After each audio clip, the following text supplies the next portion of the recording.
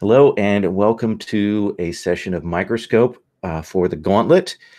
This is a modified version of Microscope where we are going to be building a fantasy city, particularly a city with some serious magic to the background, kind of high fantasy.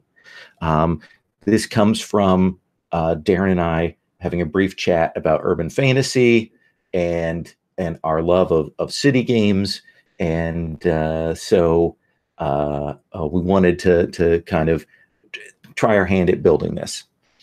This comes from Microscope, and it is a modification of that. I've used this a couple of times to build campaigns. I've used Microscope in general to build campaigns. So I've got kind of an outline of those rules. If you're interested, there are a bunch of variations of Microscope in the Microscope Explorer book. This is also part of the Gauntlet Hangout, so just be aware that we will be using the X card as a safety tool for content, for objectionable material, for tone, all of those things. There's a section of the game where we're doing collaborative work, talking about things, kind of hashing things out, and then when we get to the kind of the sequence things, that's when we let people go and we ask clarifying questions, or we can X card something if we think it is off base. This is part of the Gauntlet Hangouts, which is an online gaming community, which is almost up to 200 games a month, which is crazy. And you can find out more about that at gauntlet-rpg.com. We have these online games. We have a Patreon. We have a blog. We've got multiple podcasts. We've got a zine. It's lunacy. So there you go.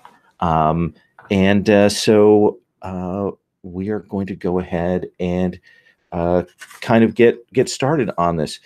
You will hear us, if you're watching this, you will hear us talking about writing things into a document. We're working from a Google Doc.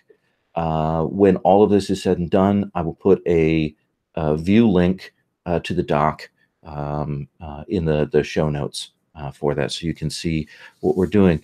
But otherwise, you may find this a little like, wait, what's going on? But we'll see how that is. So I'm going to actually open up the document in my thing here. Close these things out. So what we're going to start with here, and I just want to talk a little bit about process. We're going to start with talking about what are the major themes, like are there big structural features of this city that we want to have established, big overarching things, like it's flying, or that kind of level of things, or particular themes that we want to explore within that city. And we're going to start that, and that's a collaborative work, but I will be going around. I will go, what do you think? And I'll be kind of managing that conversation.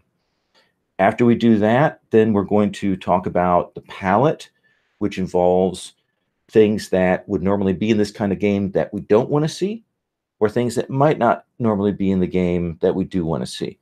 This is, again, a collaborative section. We'll be asking people individually, and then we'll be talking about what that implies for the setting and whether we think that works. After we do that, get that set up, then we essentially do the sequence of turns. And on your turn, you're going to be adding something to the city. There are 3 levels that we work with. At the top level, there are neighborhoods, essentially areas of the city that you'll give a name to and maybe give us a little brief description of. And you can do that verbally, and you'll want to type a little bit up for that in the actual document. Below that, the next level down are locations or features, like there's a well, or there's a particular shop, or there's a magical statue, those kinds of things. And those are nested underneath that. That's that second level down. Finally, there's a third level that goes beneath those locations, which is rumors or persons. Rumors don't have to necessarily be true, but these are things people have heard about that, or a particular person associated with that place. And again, for each of these, you'll give it a name or a brief identifier, and then a little description, just a sentence or two. This is a heavy modification from Microscope. We're not doing, Microscope has a thing where you establish whether something is light or dark whether it's bad or good. We're not going to do that. We're going to let that be in the hands of whoever. And we'll do that in rounds. Are there any questions before I roll into that? Okay. Then let's talk about theme and concepts. As I said, we're starting with a basic premise. One is high fantasy, relatively high level of magic, gods, monsters, etc. We touch those are Forgotten Realms, Planescape, Anglekite. There are multiple peoples, including the classics. And then at some point in the future, we may come back to do another Microscope session to do a low fantasy kind of version of the city in a different era. So that's what we're going to begin with. So you're now going to see me call on people. But it's still a free thing, so anybody can jump in at any point during this themes and concepts. Darren, oh look, Darren putting you right in the hot seat. I love the hot seat. Anything that occurs to you that you'd like to put forward as like a big scale concept? Let's see. I would like I don't know if this is big enough, but whatever. I would like the city to be like dense. I don't want it to be this like idealized medieval city with like wide avenues. I want it to be dense. I want it to be packed with people. Like there's a reason the city will have grown and why people are moving there, being born there. So I want to like see that. Yeah, I think that's a great theme. Is everybody cool with that? I'm just going to go into, I'll type this part in here. So we'll put density as a theme there. And we'll talk about what that means. Do they grow? Is it just one level? Is it grown up, grown down? Josh, do you have any thoughts about what you'd like to see as themes or concepts for this?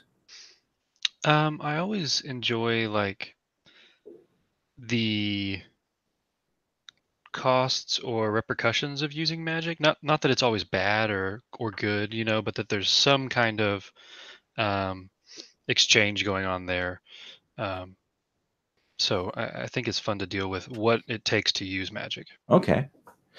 So the questions of so what takes to okay, yeah, I like that. That seems like a good one. As Darren said, a costly magic sparkle, and that's that kind of economy is always interesting to see. Leandro, thoughts? This kind of goes with what Darren said about being dense. I kind of like the idea of the city being really old and feels like it's built on the bones of not something, I don't know, but like bones of like different civilizations. It's like you can feel it in certain parts of the city, but it's maybe where we find it's a state of renewal at the moment. This kind of inspired. Like I was in London recently, and the way old and new just abuts with each other is fascinating. So the way kind of like history is alive, but maybe it's being paved over. So there's a lot of like stuff maybe people had forgotten or people are trying to dig up or trying to cover up. So that's sort of like that sense of, you know, old history being in the city. I like that. Is everyone cool with that? I also like the way you said there, the idea of the old and the new adjacent, that we've got these old things and then suddenly we step into where things have been built up. That's great. Michael? I think it would be really cool if this city was particularly diverse in some way. Maybe it sits in a crossroads. Maybe it's like a conqueror's like headquarters type thing, and so there's lots of like subjugated peoples there or something. I want there to be lots of different influences, like kind of trying to coexist and mesh together in one place. So there's some structural reasons why it's a diversity, why we have all these different peoples and cultures there. Yeah. Okay. Or maybe there's just like a particular feature that many different people are drawn to. But yeah, I want it to be a sort of a melting pot kind of Okay. place. So let's put that in as a theme, and then in play, we'll figure out exactly what it is that has created that. Let me think. Of course, I've been doing talking here. What I would add as a theme. I think I do like the idea of the class struggle, the high and the low. I like that in my urban fantasy, and I think I'd like to have that theme presented there, if that's okay with you guys.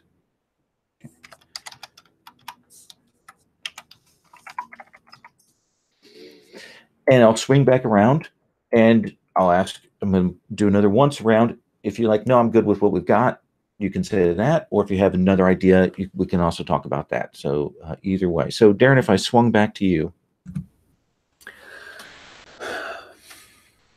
Oh, that's high fantasy. Let's see. I like this idea that technology is like out there. Maybe there's like a mad scientist who has like a steam engine going, that sort of thing. So I like that. If we have magic and like what's the cost of magic, I like having this contrast too of like, there might be another way to do things in the world. So like fringe science. Yeah, that's good. Yeah, because I don't want to center it because I want the high fantasy primarily, but I don't know, some of those ideas, like a train maybe somewhere in the world. Well, we'll say like fringe science and magic. Maybe we've got the fringe science out there, and maybe there's some alternate approaches to magic that are in conflict. Yeah. With our established thing. Okay, I like that. Joshua. Well, Darren stole my next one, so my next one, I think, and this might be more of like a palette thing, but I like when there are intelligent creatures that are not bipedal. Like they don't have to be animals necessarily, but just different kinds of intelligent races. Intelligent. So they could be talking animals, but they don't have to be talking animals. Absolutely, they should be talking trees. So intelligent creatures, non-humanoid races. Does that seem like a good way to put that? Yeah, I think so. Non-humanoid peoples. Okay. Yeah, we can figure out what those are actually going to look like in play. That's a classic. Now I'm thinking about that. I got that in my head. Leandro, anything else you want to add? Oh, sorry about that. Someone just tried to walk in. No, I don't think anything else. I think stuff I want to do is more palette stuff. okay. Yeah, I really like all the stuff we have so far. That sounds great. Michael, anything else? I think I'm getting into palette territory myself as well. Okay. So I'm good with what we have. And I'm good with that. Darren, do you have anything else to add, or do you want to move to the palette? Okay. Josh? Okay. So we'll go ahead and move to the palette then. And essentially, I've got a bullet point. This is on the next page of the document. And we can be loose on this. One of the things is that the sort of Microscope book says only put in kind of things that wouldn't normally be seen, but we can be a little bit loose on that. We're putting in flags, but we're also maybe pulling in things that might not be expected on that. So Darren, if I come to you again, look at this. What a terrible person he is. I won't make you go first in the Microscope sort of. That's fine. Okay. Sherry gets mad at me if I make her go first a lot, so I always have to check in. No, I don't mind. So Darren, is there something that you want to add to the palette, or ban in the palette? Okay. I want to ban this like essentialist view of traditionally what are races. I don't want like elves to be these supremacist, ultra beautiful assholes, and I don't want dwarves to be these strange, like perfectionists who have to work. I want to. Yeah. Let me. I feel like I'll start like banning a lot of things. I think an essentialist. So any particular people, dwarf, elf, or whatever, is multifaceted. Yeah. Okay. Yeah, I think that's fair, and the kind of thing we like, and that also gets us contrasting different versions of that. Yeah. As we saw in Forbidden Lands, I like doing that and inverting those things. Yes. Well, and a lot of these properties do it anyway, but then it contradicts itself in the text. So, like elves and D&D, it's like, oh my God, there's these people who just ruined everything, and they're beautiful, and they're always chaotic good. But then there's evil elves in the stories. I'm like, okay. Yep. Sorry, that's my. I dig it. Josh, something that you want to add or ban?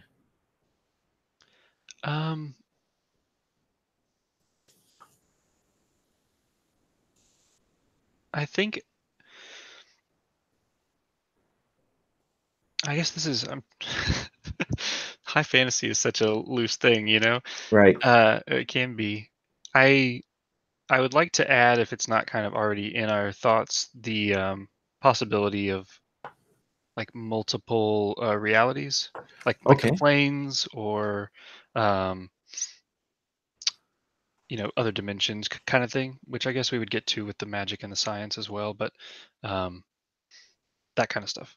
Okay, so multiple realities. I'll just put that in. That is a feature in this, and that people have permission then fictionally to draw in those concepts during play. Okay, awesome. I think that's a good thing. Leandra, can I add artificial intelligence? Oh yeah, absolutely. I want to see people creating new life. And the ramifications of that. Okay. Like both mechanical and like alchemical, or you think? Okay. Whatever people think they need to do to create new life. Okay. Oh, I like that. I like that very much. Michael? I would like for there to be a lot of magical infrastructure. So that could be some sort of portal system, or maybe the stoplights talk to you, or something along those lines. Just like little small details everywhere of how people have adapted magic into the infrastructure would be really cool to see. But both for good and for ill? Oh, yes. So get to the magical surveillance state. Right.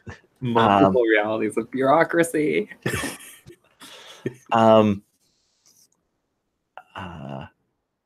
I think, let's see what I want to do. I think I want to play off of what you've said with magical infrastructure. I'd like the idea of that there exists the magic or architectural technology to build upwards. Like things can be super tall. Like that kind of tech is present and available. But build tall. That's the simplest way I can put that. Darren, let's swing back around to you. I was thinking of more things to ban, but I just don't know. I want the essentialist view is, I think, good for me on bans, but I want to add dragons. I just want to blanket add dragons. I want dragons around. Okay. So what you're saying is common. Dragons are common. Oh, is that what you're saying, or what are we saying here? That's interesting.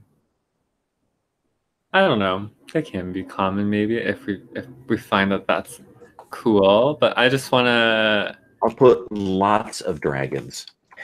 How does that sound? And we can play with that as we will. Okay. Okay. Josh? I would like to ban the one evil threat that everyone is worried about. Okay. Like there should probably be like 50 evil threats that people are worried about, not just like one. I like that. That's a good one. Lots of chaotic stuff. Leandro? Oh, Josh kind of took the one I was thinking about, which is, some sort of like, I don't want to have to deal with primordial. Well, no, actually, no. That I think Josh kind of covered all that bad. Like that sort of primordial evil threat Okay. that unites everyone. Come back to me in another round. I have something else to add. Okay, sure. So pass on that one, Michael. I know that we have this different class structure, but I would like to ban slavery within this city. Okay. Like that's a thing that runs through the different peoples is a ban against slavery. That's just a general cultural thing. Sure, or I mean, it's just kind of a theme I don't really want to explore. No, I think that's fair. Absolutely. I think I want to ban a, like, how do I put this? Ban like a hereditary ruler of the whole thing. That there's no like necessarily king of the city with a family and so on. We can have nobility and there can be different kinds of controls, but the idea of the hereditary king, I'd like to leave off the table. Aaron, coming back to you.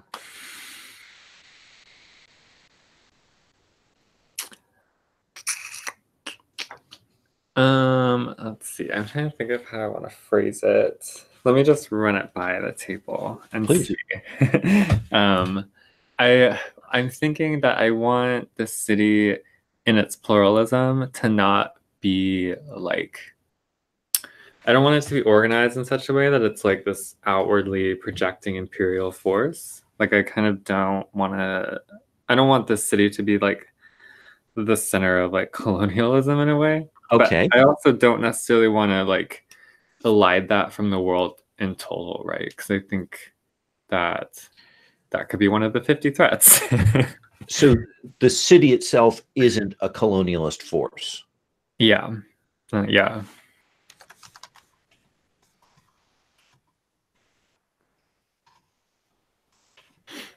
Okay. I think that's a good one. It tells us something about how it's projecting its power and how it's establishing its sense of things. Mm-hmm.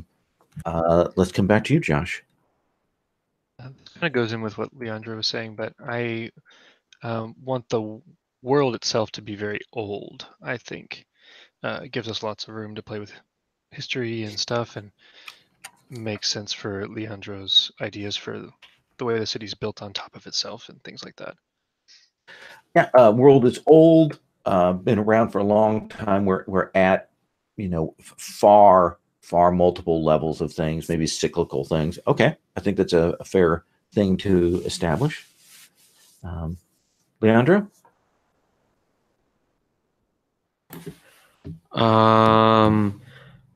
No, I think I had two things. I had one thing I wanted to add, one thing to ban, and I got both of them. Okay. For now, I'm pretty happy at this point. All right. Michael? I think I'm good too. I'm set. Darren? Yes, I think I'm good. I got my dragons. Okay, off to get your dragons in there. All right. So we are going to move to the city itself, the next page. You will see that I've got the sort of outline format that Google Docs uses, and I've got some versions you can just edit on those lines. When you add a new line, you can tab forward to get the spacing right. And then at the bottom, I've got a template in case we blow things up, which people will do when I from shared Google Docs. So what we're going to do is when we come to this part, we're going to choose a lead player. They're going to be called the lens. And they are going to choose a theme, something that when we come up with things during play should reflect that, be connected to it, be a commentary on. It can be loosely related. It's certainly up to you. And we should try as we go through that round to stick to that. The person who is the lens can choose to add 1 or 2 details. If like they could add a neighborhood and then a location, or they could add a location and a rumor, or they could add just one of those things. And you don't have to put 2. It's entirely up to you. You'll give a name to it, give us a little descriptor, and then tell us what you're thinking about. We'll then go in play order. And the play order you've already heard in general. We're going to cycle through Darren, Josh, Leandro, Michael, and then me is going to be the player that we're going to sustain throughout the game. When we come back around to the person who was the lens, they can add 1 more element. And sort of the last person before the lens is going to have a chance to come up with an important faction, faith, or group for the city, and we'll put that sort of at the end.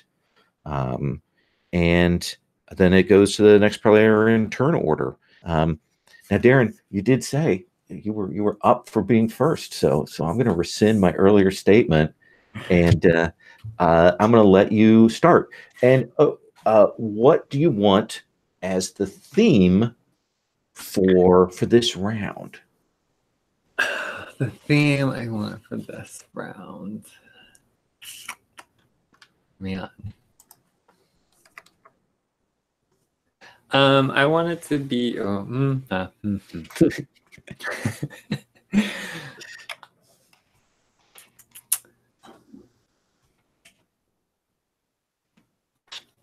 want it to be cohesion. Like okay. I wanna see how the city is coming together, how the peoples are like coming together. Start off a little positive, right? That's great. That's a good one. All right, so you can go ahead and start as the lens, and you can add 1 or 2 things. Okay. And the rest of us will be furiously thinking as you're thinking myself. And I am going to let you, when you put your thing in, you type it in. Okay. Just so everybody knows that that's going to be our procedure for this. Okay. Well, I'll definitely start with a neighborhood, so we've got something.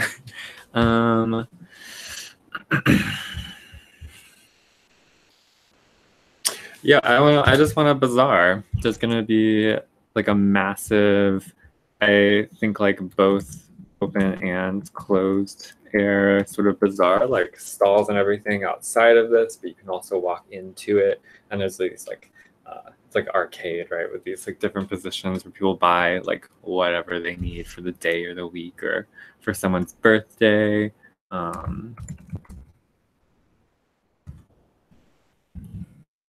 Is it just called the bazaar, or is there a particular name? Oh yeah, it should be named. Oh man.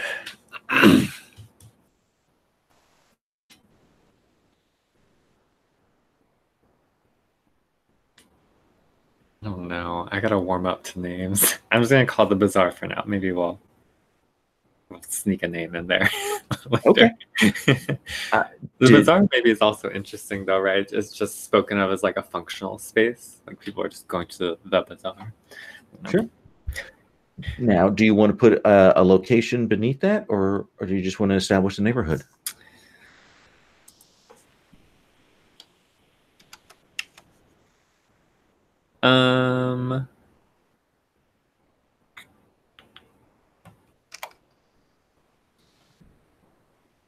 Man, I'm trying to like keep them separate so I don't collapse and be like, oh yeah, there's this person who works at this place who does this thing. Yeah, I do want to add a specific location in the bazaar though. And it's weather bazaar. That's interesting.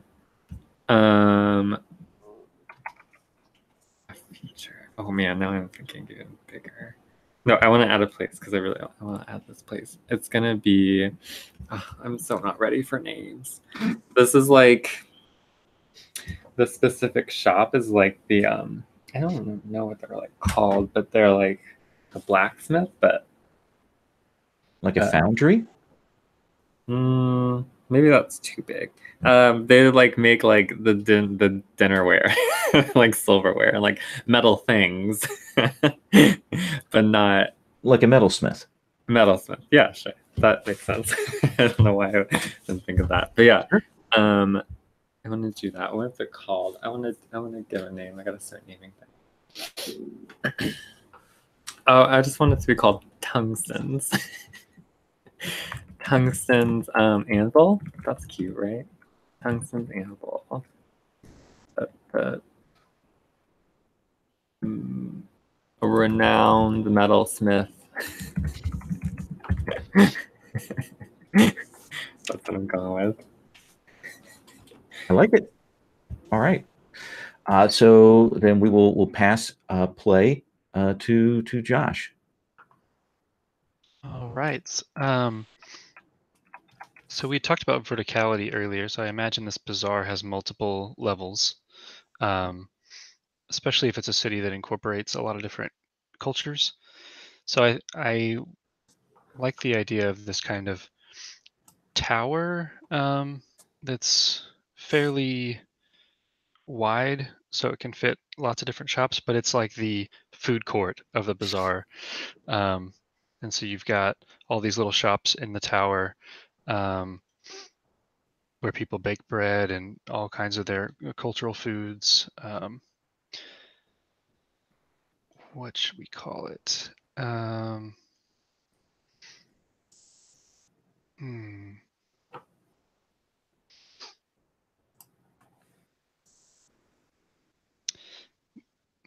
Maybe the firehouse? Oh. Okay. I'm going to go with that.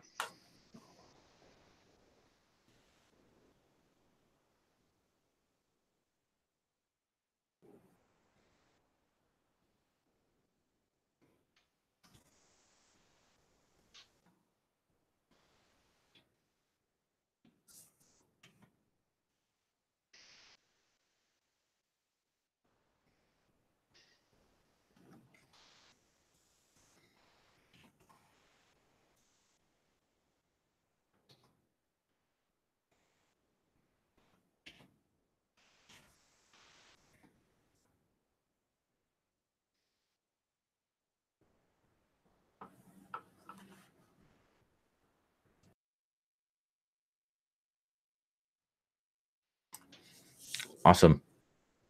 I love the idea of a giant vertical food court in the midst of that. I think that's great. And if it's a firehouse, I kind of imagine there being like the various cooking smoke fires coming out of it too. Yeah, I imagine there being some like openings on the sides, even higher up, so people, like if they fly or whatever, could just stop in. Almost like in Fifth Element, the cabs like just come by the stalls, you know, that kind of thing. That's great. Leandro? Okay, so one of the things we didn't ban was taverns. So I mean, it's a high fantasy city. We're still gonna need like a tavern. Oh yeah. So I think this tavern is one of the self-proclaimed oldest buildings in the city. And when you see it, it's trying to have that charm of like, oh, late whatever century style. It looks ramshackle, but it looks like it's carefully manicured to look ramshackle. So you can tell people who own this place isn't just homely; they're savvy. I think this tavern is called the King's Watch, and they're like, people ask, oh, why is it called the King's Watch? And each story is different. It always involves like some sort of old king or some old monarchy. And can I add a rumor to it as I'm describing, or should I leave that for later on? You should leave that for later on. Generally, the lens gets to do 2 nested things. All right, cool. So I'll just put in there. King's Watch.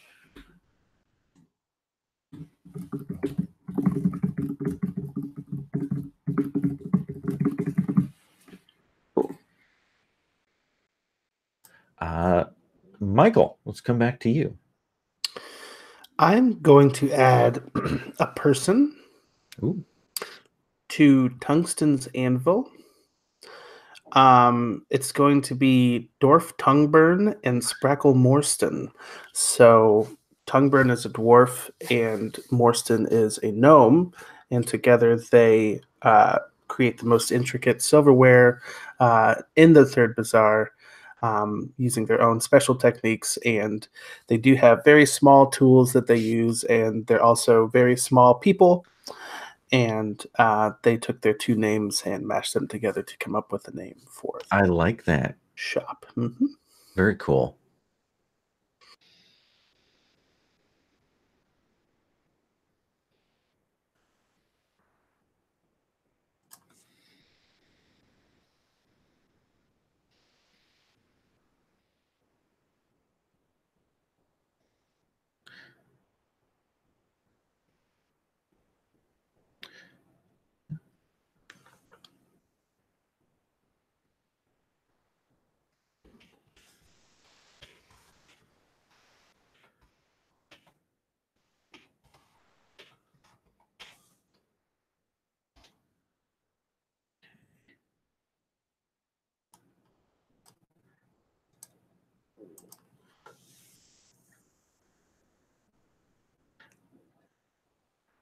So I am going to add another neighborhood. And I'm going to go down one, and I'm going to paste this in. So I think that there's an area of the city called the Finders Quarter. Even though it's more than 4 places, everything's a quarter or whatever, or a neighborhood. And it's the idea that the city is huge. It's massive. And if you arrive in the city and you're looking for someone or you're looking for something, there are people that's all they do. Is they know how the city's laid out.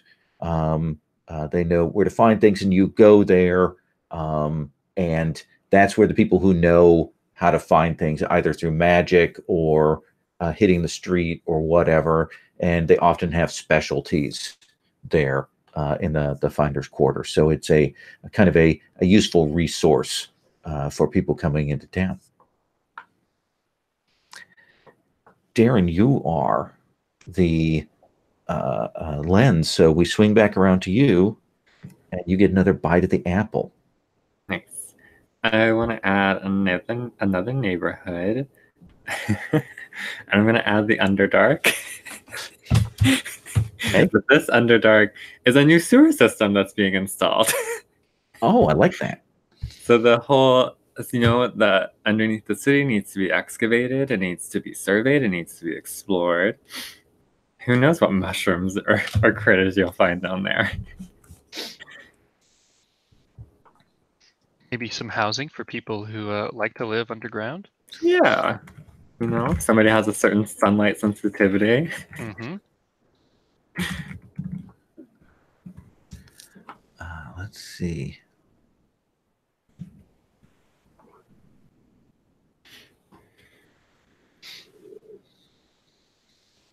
I like it.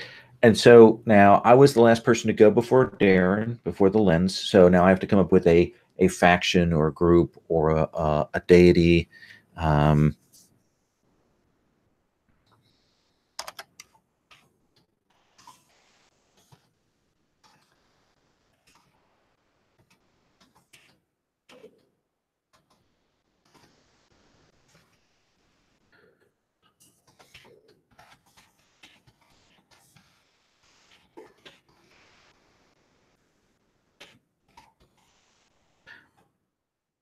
So I'm going to put this, copy what I wrote here, and I'm going to go. Anyways, and I'll put a little title thing.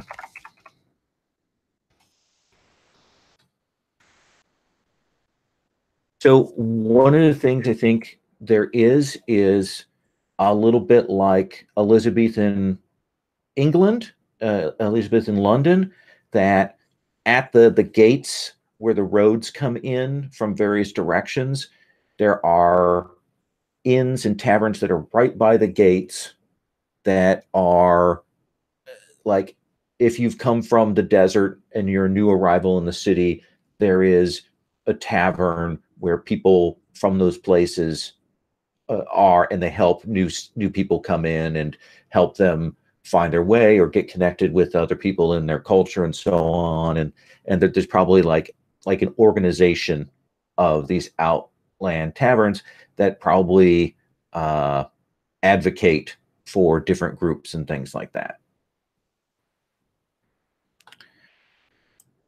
All right. So let's swing around now. Josh, now you are the lens. All right. I think I would like the theme of this one to be kind of a look at the magical or the fringe science things going on in the city. Okay, that is our remit for this round. All right, and then I start with 2 things, or yeah, up to 2 things. Up to 2 things. Okay. I'm gonna copy and paste.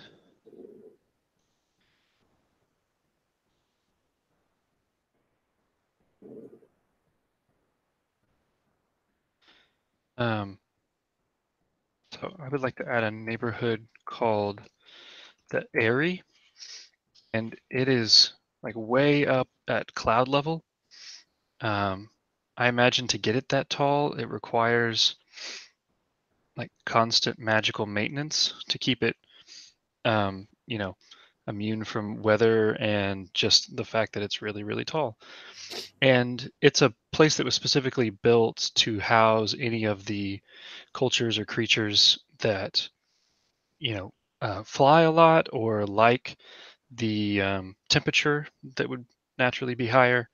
So it's kind of like a part of the city that was made specifically for flying creatures, dragons, griffins, whatever else that want to live up there, as well as anyone else who just has a preference. But it's built with all these little nooks and crannies and things, so things can fly in and out, and plenty of housing and all that good stuff. I like it. Let's see.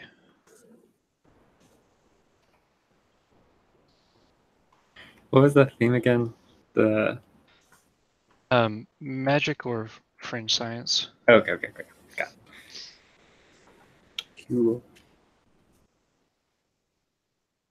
So I'm not sure exactly what holds this up, like specifically magic wise, but I just imagine that there's like a glow about it. Maybe it's harnessing electricity from the sky or something. Who knows? All kinds of lightning rods, that kind of thing. Yeah, I like that actually. That's a good visual.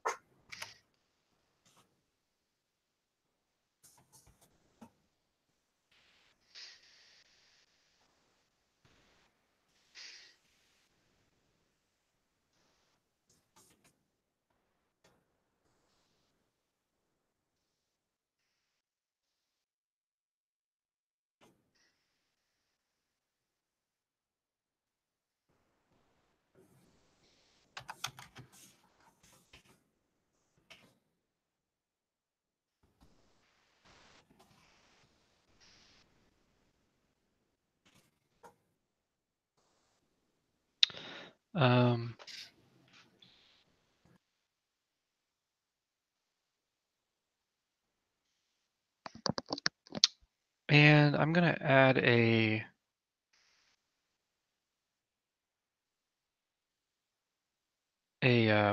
person to the Underdark, and I'll think of a name for them, but they are kind of this like mole individual who's So really good. I'm gonna pause you here.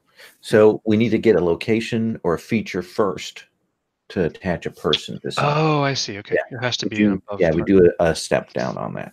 Okay, thank you. It doesn't have many rules, but they're little structural ones. Mm-hmm.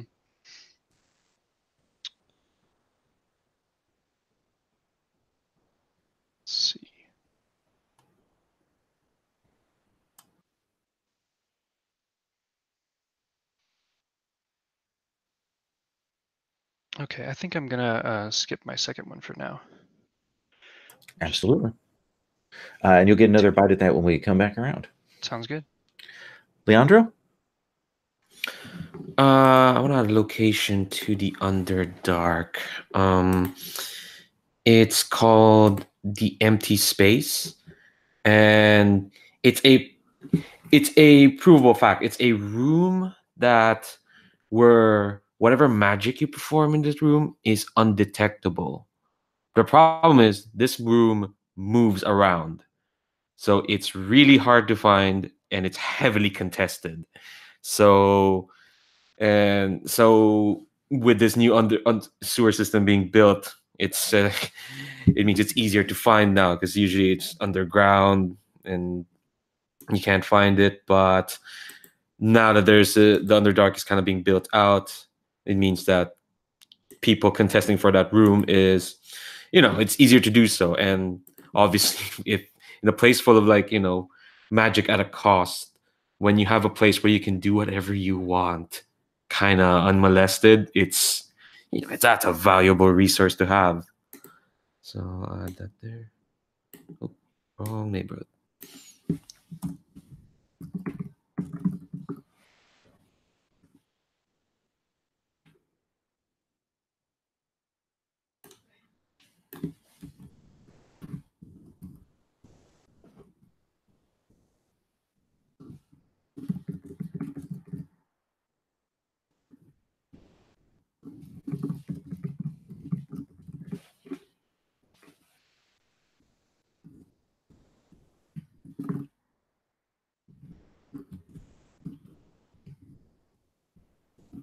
Andrew, does it also have no cost when you're in this room, or is it just undetectable?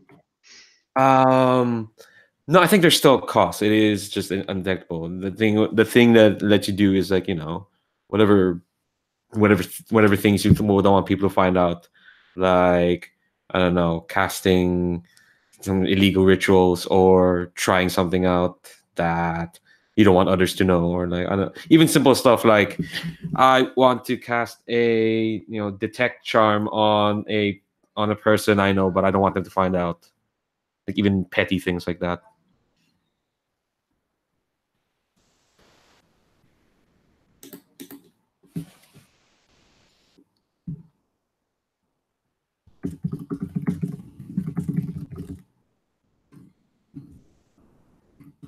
Yeah, I think I'm done for now.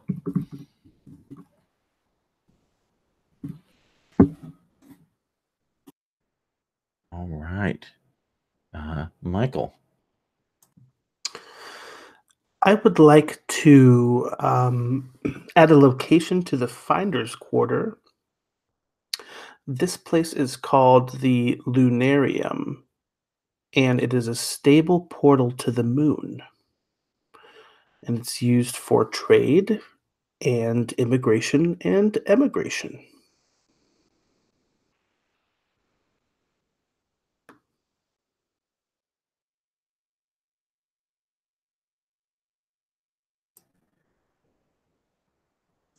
Awesome.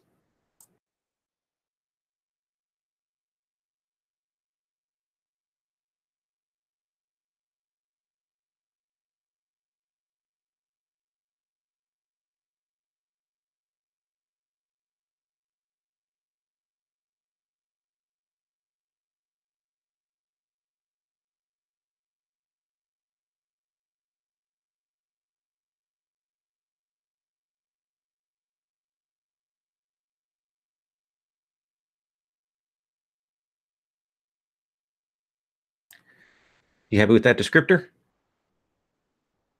Yeah, I mean, unless you think it would No. more. I think that is perfectly fine. I just want to make sure before I moved on. So I am also going to add a location to the Finder's Quarters. And so one of the things is that the city is old, it's had lots of magic and things like that. And in fact, it has its own magical gravity. And as a result, when someone dies here, their souls, their spirits can't get out because they're stuck here. And so people have to manually find those people's souls and actually carry them outside the boundaries of the city. And so I've got this group called, or like business called the Gauntlet Trackers, and they specialize in finding lost souls and ghosts for people.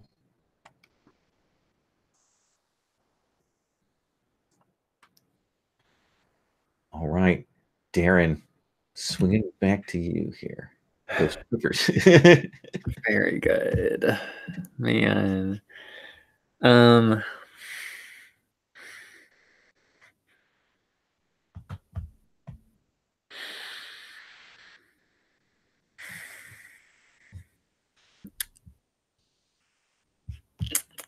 I think that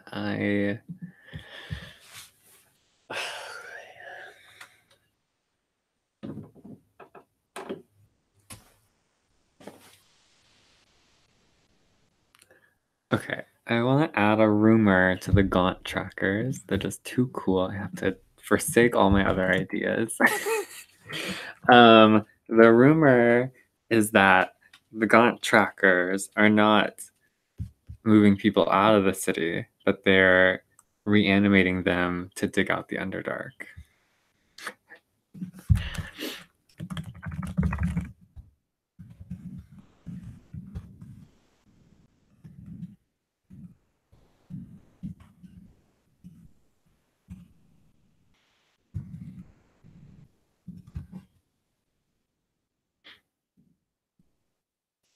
Nice. Your exorcist on a track. Josh, we're going to come back to you. You are the lens. So once again, you can do one or two things. Right. I'm going to add a rumor to the Lunarium. And that is that the moon itself is dying, and no one knows how to save it. Ooh. Or what's wrong with it, I guess.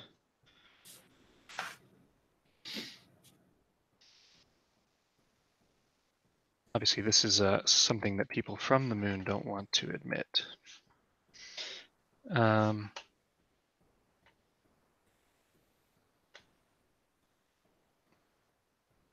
then Leandro inspired me. I'd like to add a location to the Finder's Quarters, which I'm going to call the Crystal Hounds. And they are a group of mercenaries, magic users who will, for a price, track down people who've tried to cast spells on or about you.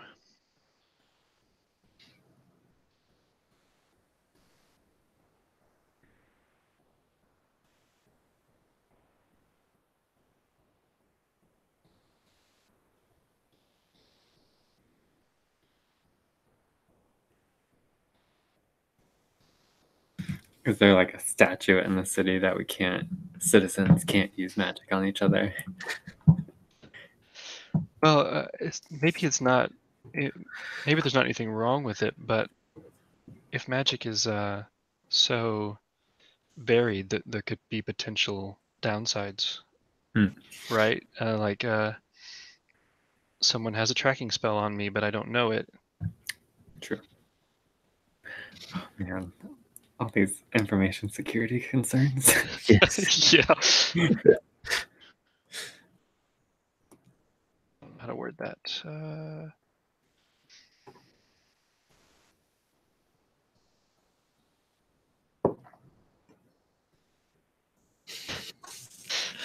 you get into cryptomancer territory. Yeah, that's true. I love it.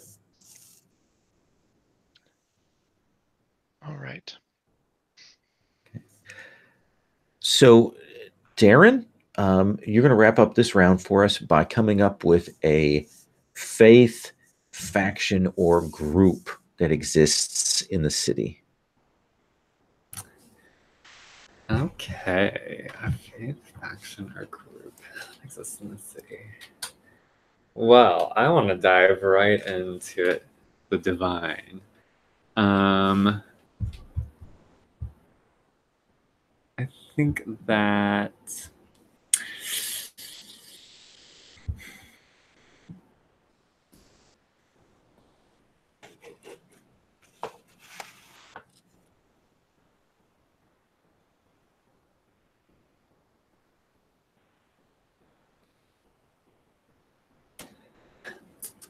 that there is a cult, maybe. Maybe they don't have full-on religious status, but there's a cult who worship an aspect of lightning as a divinity. I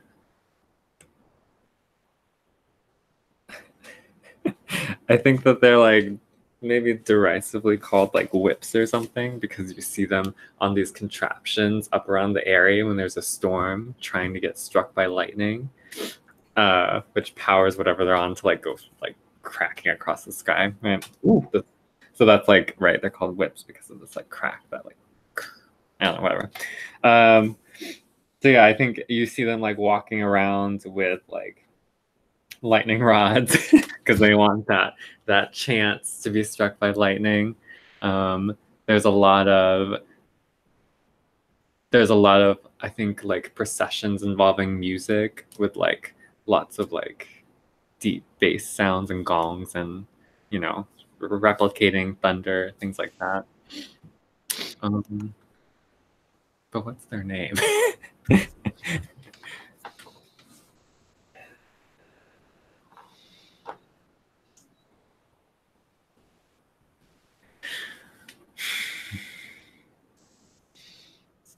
Do you want to put a synonym for the whip or a synonym for the lightning? Yeah, synonym for the lightning is what I'm thinking.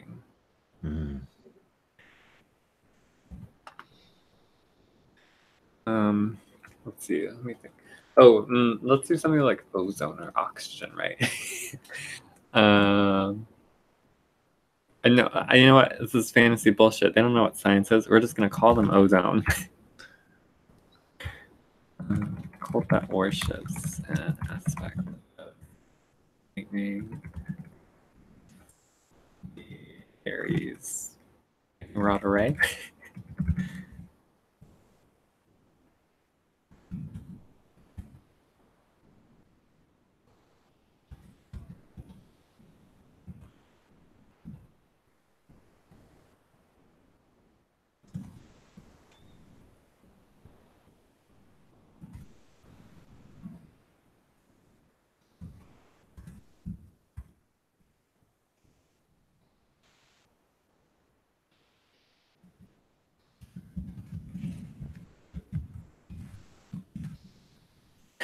That's a long description. No, that's fair. Awesome. So we're going to move on to the third round. We'll do this round, and then we'll take a break, and we'll continue on. So, Leandro, what do you want as the theme for this round? I kind of want to bring in the class struggle part of this city. So, say this theme is high society. Okay. Who's doing well, I guess. And add a neighborhood. And I think it is, I'm not sure what the name is yet, but I think it's the oldest district in the city. If other districts are a mishmash of new things and old things, this one can say that no, we've kept to what the city was, at least in its earliest juncture. It's a lot of like buildings preserved to last for a long time, or kept on preserving. It almost has a weird funereal like museum feel, but the people who live there are very proud of the fact that, you know, they live in like, no, we're the starting point of the city. We can say this city, even if it didn't grow out from us, we've been here from the start. So people who the only people who can afford to live there are, you know, people who can afford to live there. Not sure the name for this yet. Because I'm imagining like it's a very like there's a gravity to the place, because even if like it's you know, terrible people kind of live there, there's still a gravity to like the history of the city being represented there. I'll come up with a name in a minute, but I'll have that description anyway.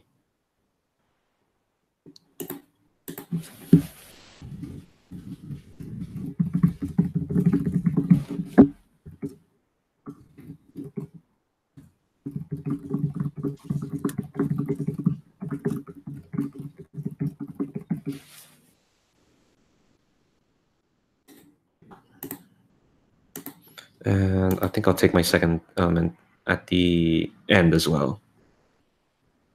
Okay. You got a name? I'm gonna make you put a name in before we move on. Okay. All right. Angel's Row. There we go. Okay. Then Who's Angel? We don't know. We don't know. Move on to you. I will put a location within the area called High Garden.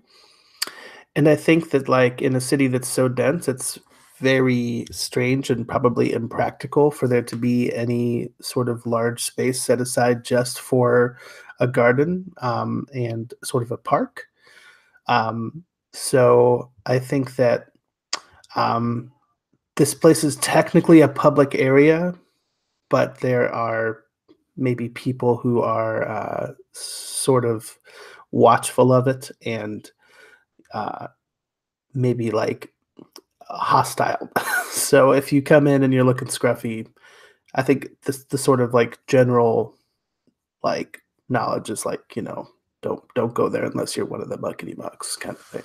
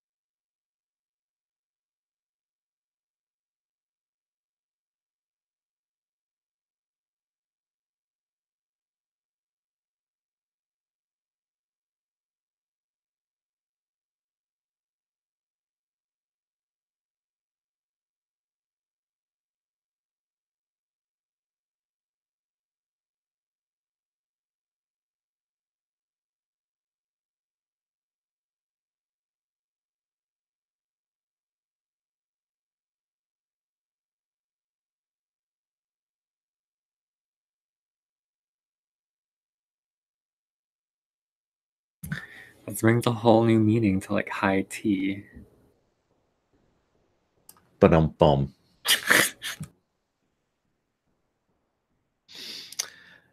All right. So I'm going to add a location under Angel's Row. And I'm calling it Sekinova's statue.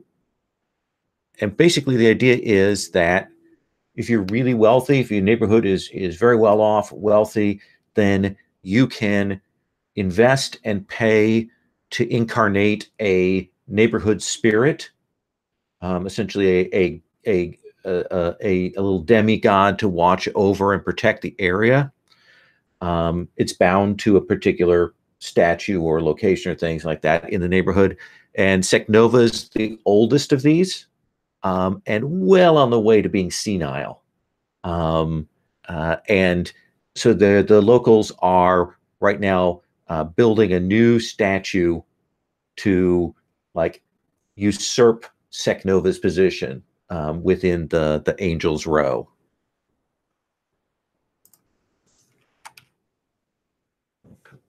In there. We'll see. Oh, I spelled senility right. That's a shock to me.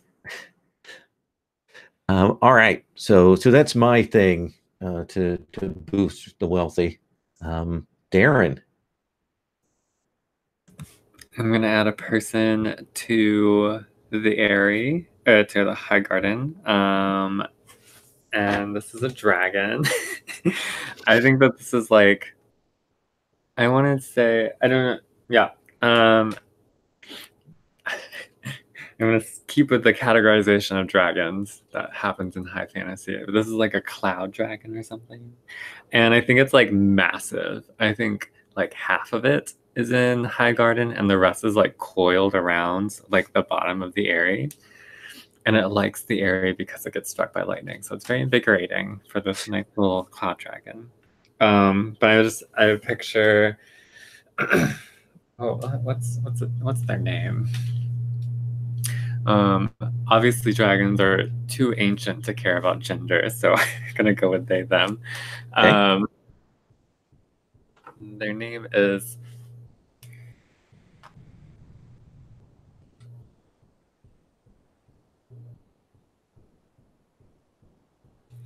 I think their name is going to be Lemma. Lemma.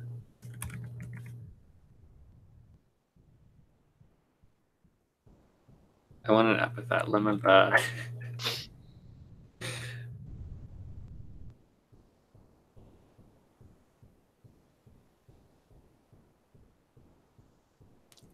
I don't know. Whatever. I'll just go with Lemma. I can't think of anything funny.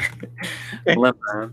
Yeah, I think they like High Garden because it's kind of policed like this, right? I think they have some feelings of privilege. Oh yeah, cloud names are good. Lemma the. Oh, now I have to think of cloud names. But they like that elite status of it. I think they have like a sort of a superiority complex. They've been around forever. Thanks for the Airy. Now leave me alone.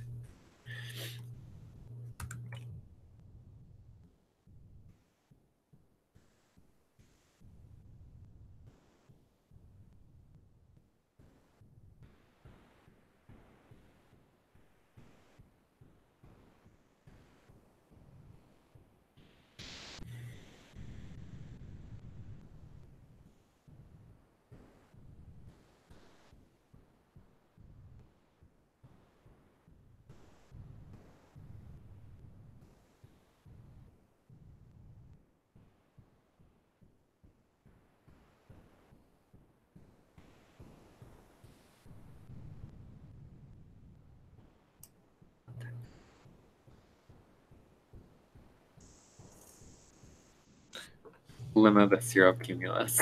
Okay.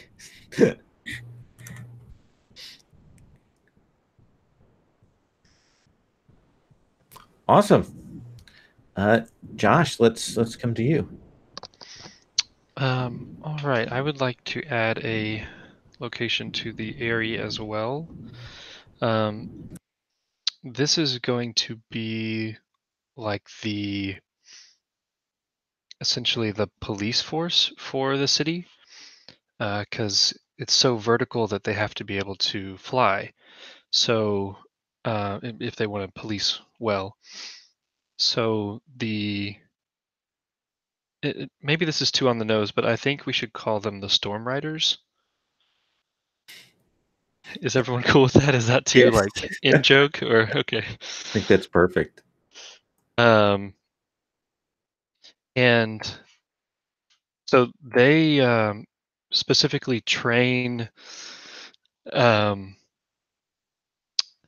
either have to be able to fly already, or they will train you and pair you up with some kind of intelligent flying creature to be like your partner. And so only the very rich can generally be a part of this police force, because you have to pay for the academy, and you have to pay for spells if you want to be able to fly, or you have to pay to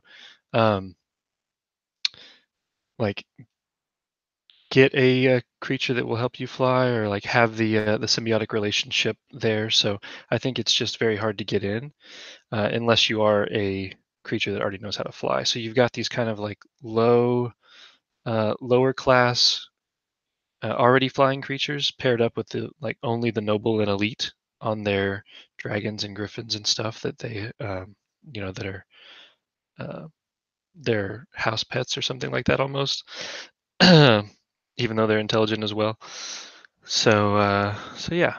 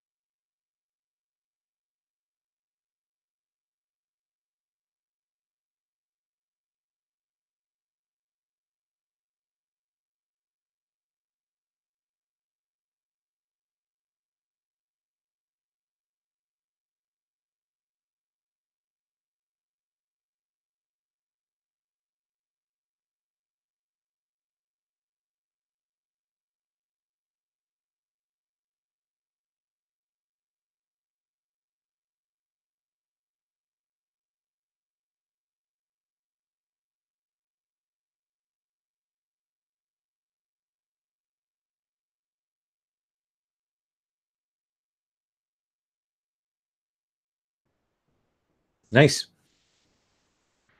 Leandro, I'll come back to you as the lens. I want to add probably another location to the third bazaar.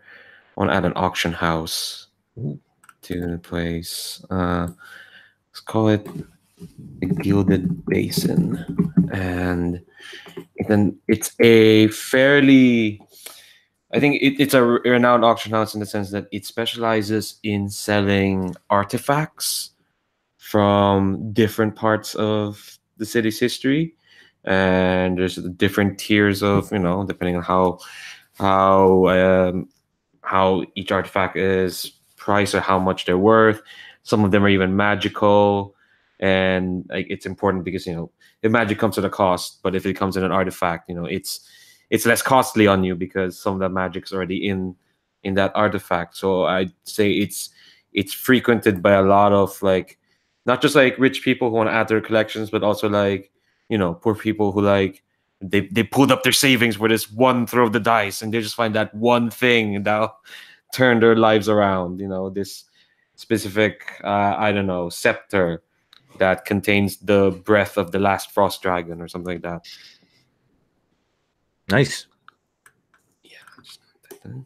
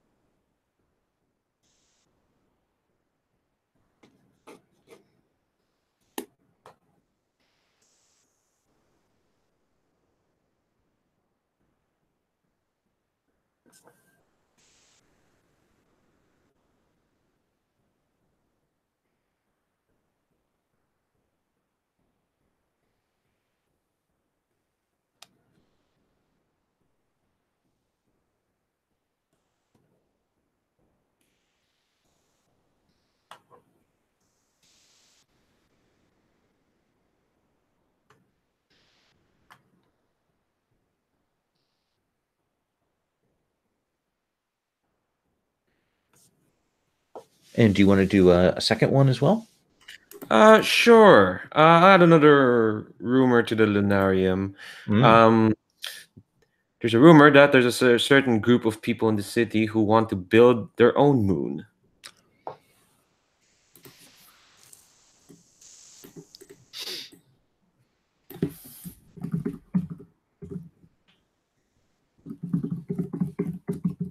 think I'll just leave it at that. Yeah.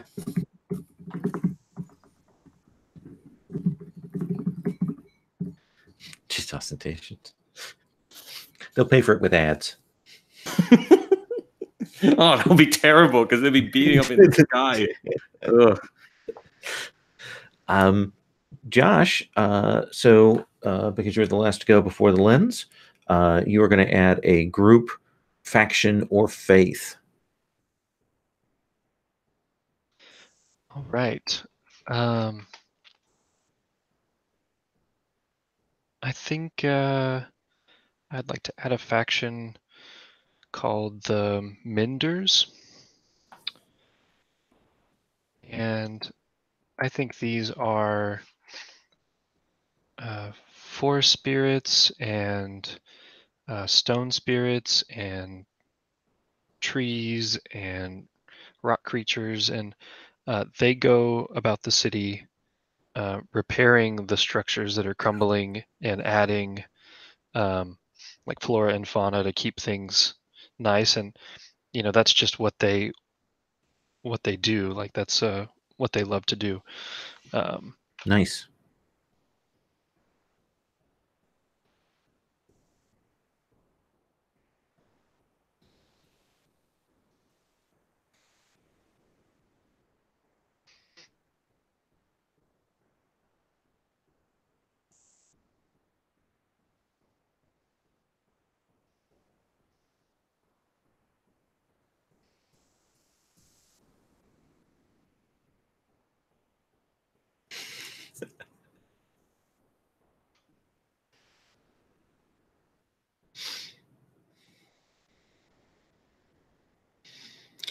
Are they employed by somebody, or did they just do this? And people, they just do. I think that there is a since we're dealing with the classism theme, I think that there are people who will pay them to come and like prioritize their area, but they're gonna just do whatever they want to do, even if they're not paid, kind of thing, because it's just kind of what they like to do. It's like a hobby for them, kind of thing. So they're not gonna do it at your pace, but if you pay them, they might. Nice. All right.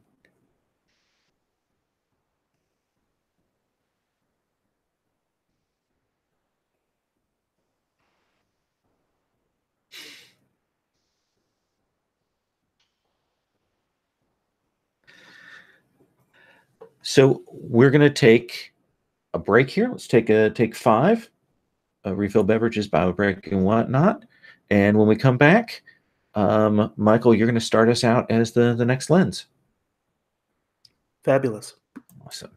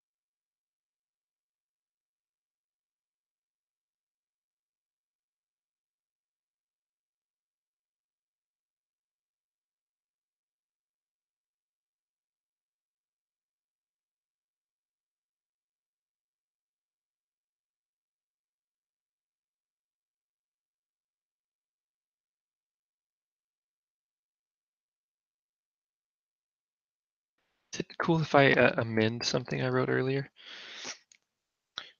Or is that too rote? Absolutely. If you want to adjust, change a name, or make some changes.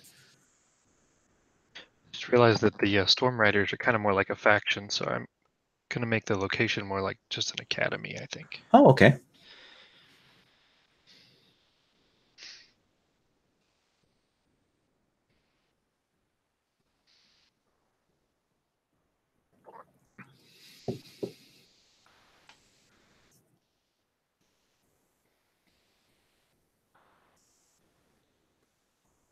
I'm really surprised no one has made the Moon neighborhood yet.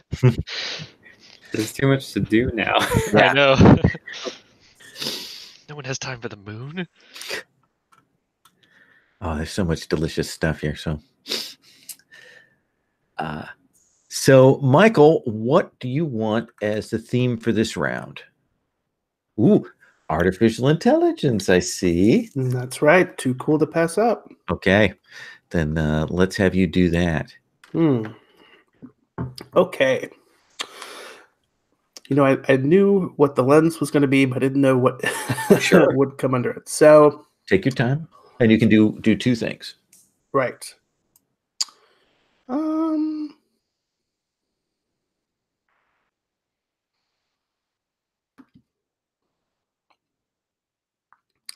I think we need some kind of like wizard neighborhood where all the wizards like to hang out. We've got a row, we've got a quarter.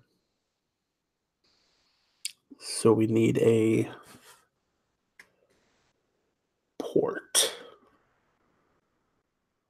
Wizard port. And I imagine that it's called a port because it's like on a ley line. And that's where the sort of magical good and trades follow along as a source of sure transport. I'm going to copy and paste in one of the neighborhood templates from the bottom for you. Thanks. Sorry about that. That's okay. And within that location, or within that neighborhood, there's a location that deals with crystalline intelligence. This is just one form of artificial intelligence, and it is deals with the attunement of crystals in order to unlock their inner intelligence, which has always been there, just organized in such a way that it needs to be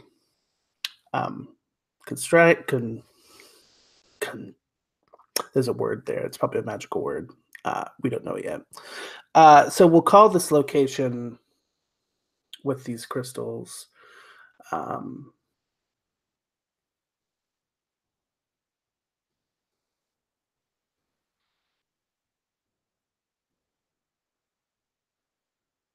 It's got to be a cavern. Yeah, we'll call it the Crystal Cavern. Okay. I will type all that stuff up.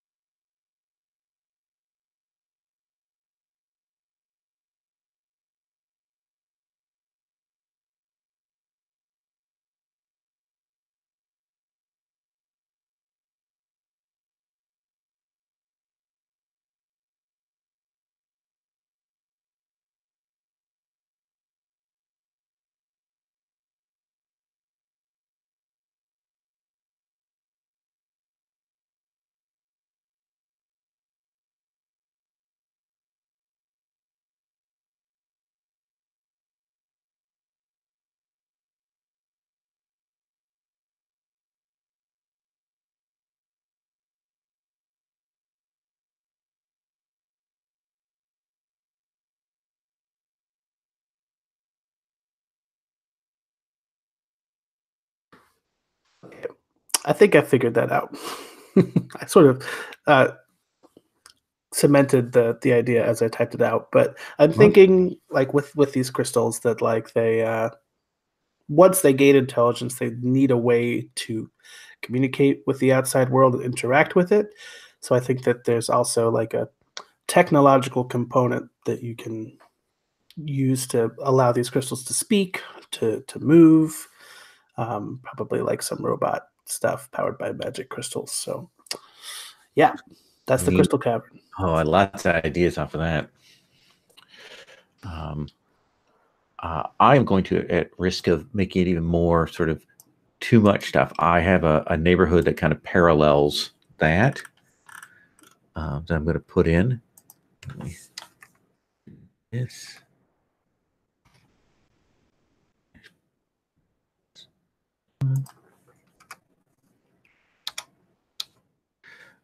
Let me,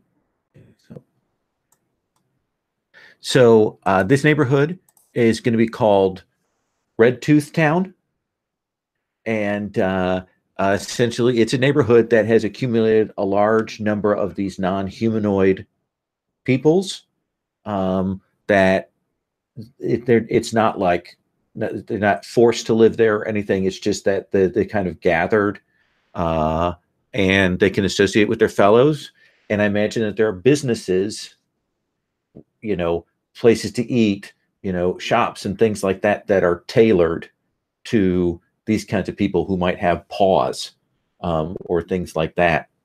And I mentioned that we've got familiars there, maybe machines there, uplifted monsters, all of that kind of stuff that live there.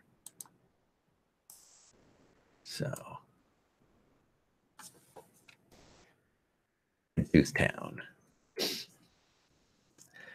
So that's mine. Darren. Oh man. I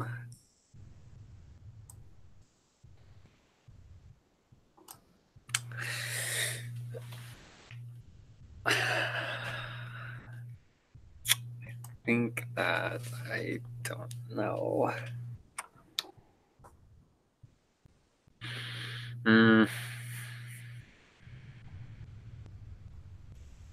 Artificial intelligence.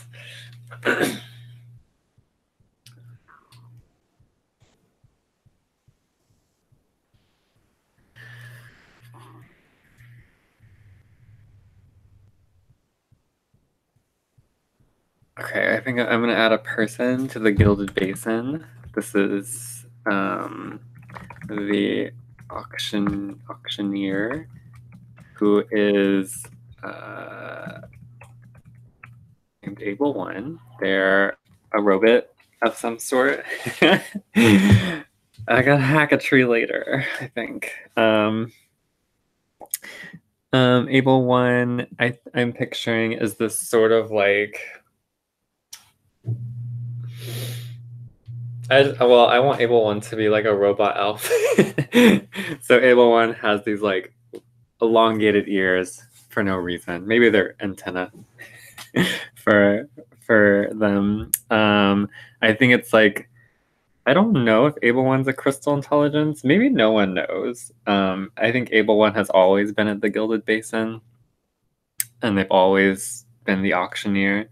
So I don't know if people necessarily like know how Able One came to be sentient, but I'm picturing like a lot of like brass coverings, a lot of like strange wiring around organic components. I mean, like wood, not like a liver, like wood and moss is somewhere in there, things like that. Probably like a little taller than most people, but it also has a fantastic and calming voice, right? And can speak very quickly.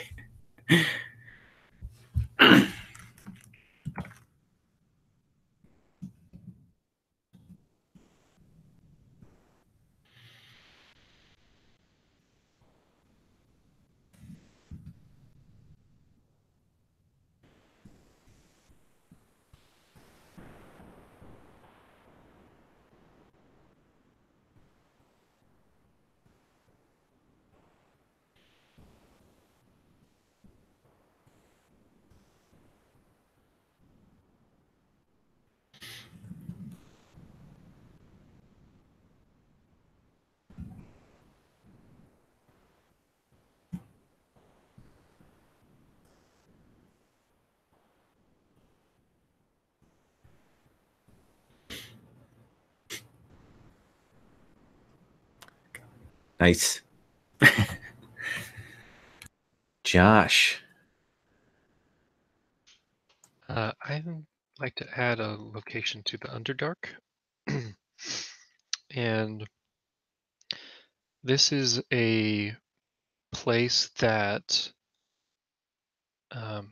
AI creatures or constructs that have been rejected or refused or broken or just don't like living among other non-AI creatures have kind of dug out a space for themselves down here, and and a lot of people don't know about it, including the crews that are excavating for the new sewer system. So I imagine there could be a conflict there, or at the very least, some unhappy AI who have been enjoying living all by themselves. Um, Theme here and call it the spare space.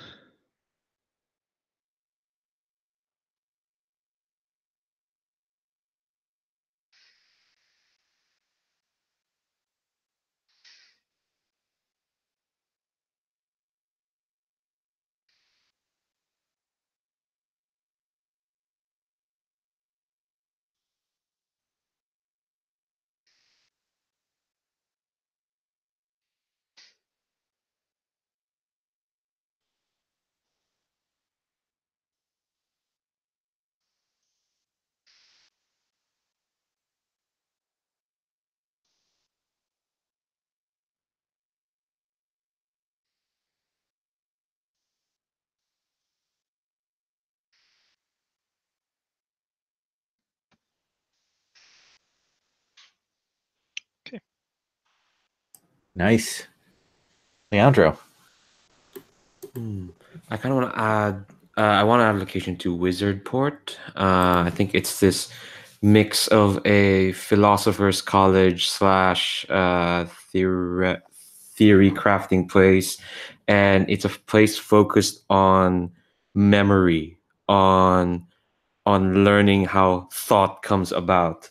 And I think they do that is well, they ask people to donate their brains or their memories when they die or whatnot, and they just like use magical means to like extract like memories or ideas or thoughts. And some of these memories or thoughts are prized in the underground because you can give them to artificial people and inject them with fake memories or whatnot.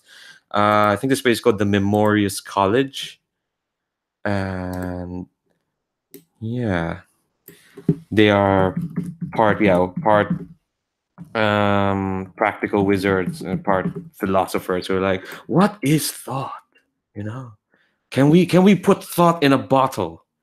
And if we can, what does that make thought?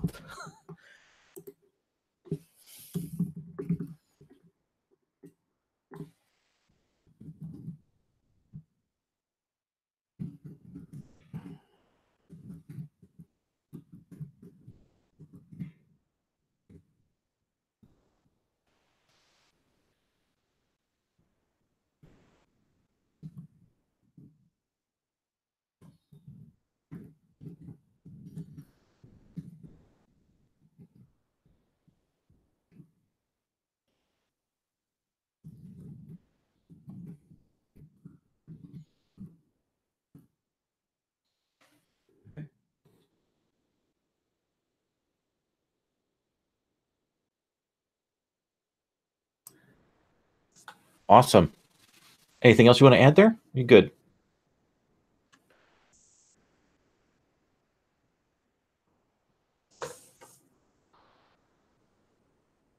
Good. All right, Michael, we come back to you. Yeah, I want to add a rumor to the Memorious College. I think that people are taking these memories and turning them into a drug. Ooh. They're not sure who is manufacturing the drug, whether it's being stolen or what, but that's the source.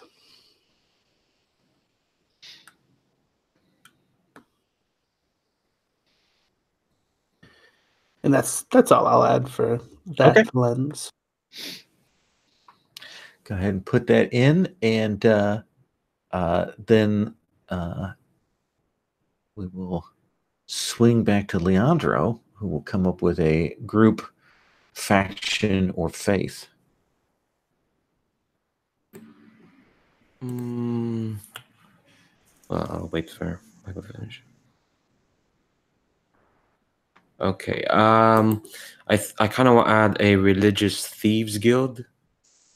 It's not a fantasy city if we don't have a thieves guild. Right.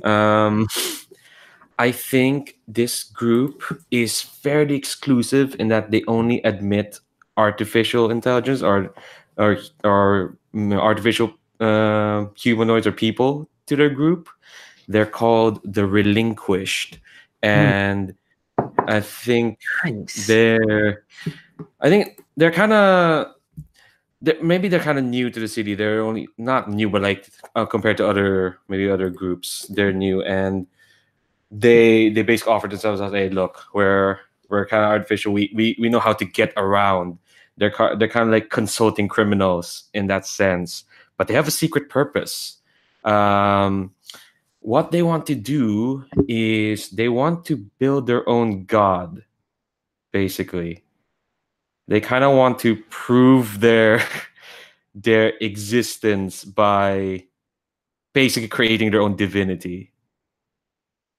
That's kind of like their big goal. And I'll just add them here.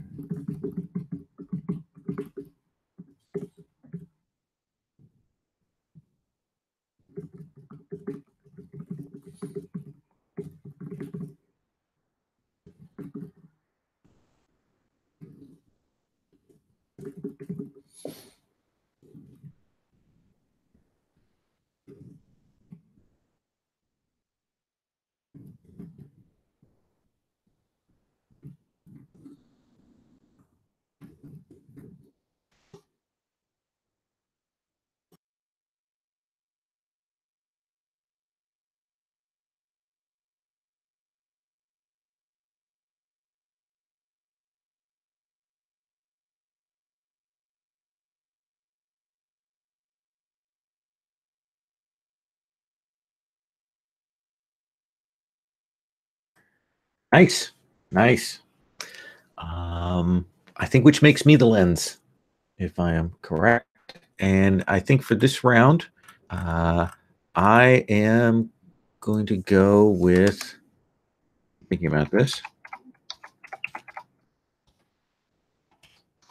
following on from what Leandro said, I'm going to say the gods.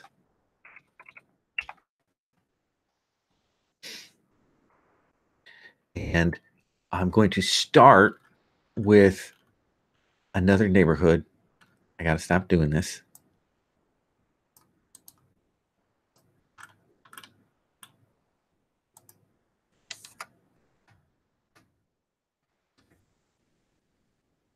And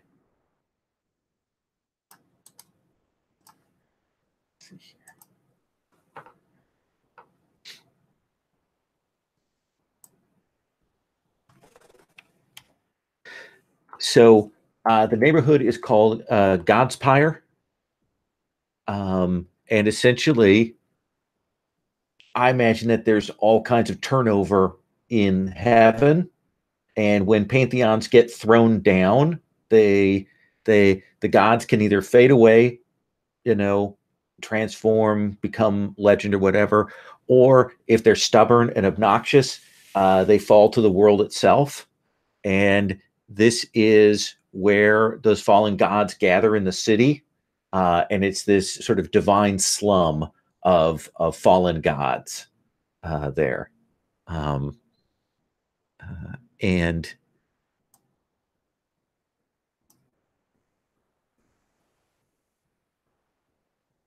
I'm going to put a location under there.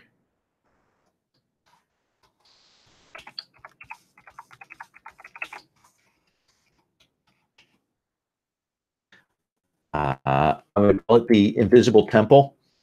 And essentially, it's a very low rent school where they have various of these fallen gods that they hire as tutors and things like that to try and teach various arcane arts and things like that.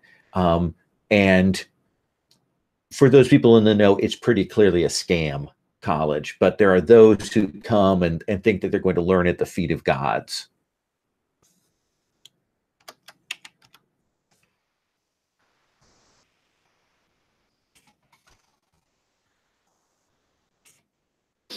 Oh, that's mine there. All right. So, Darren. Oh, man.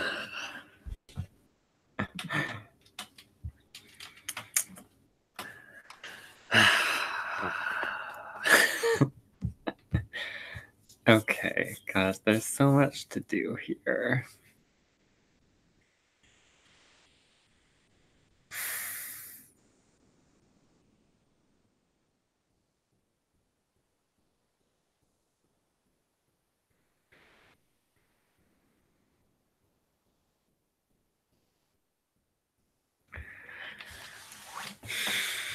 Oh, I don't know. I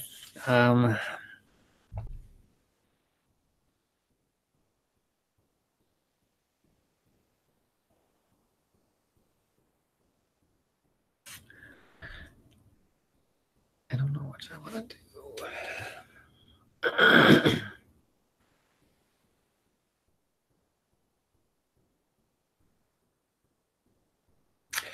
Okay.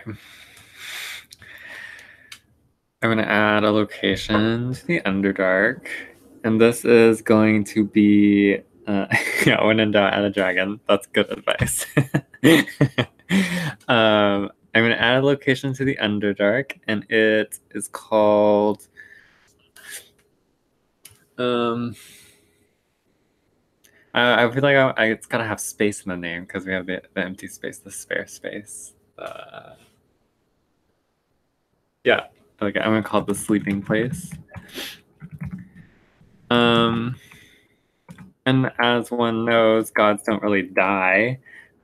They can fade away to obscurity in the heavens or curse themselves to roam the earth below for all eternity. But sometimes gods get tired, and when they're like over it, when they've had it, they go to the sleeping space. Or I think there's this bare area that was discovered in the excavation that is probably generally untouched now, that has just like it's like a mausoleum, I guess. It's a mausoleum underground full of these like crypts, essentially, with sleeping gods who are probably going to be very pissy if you wake them up.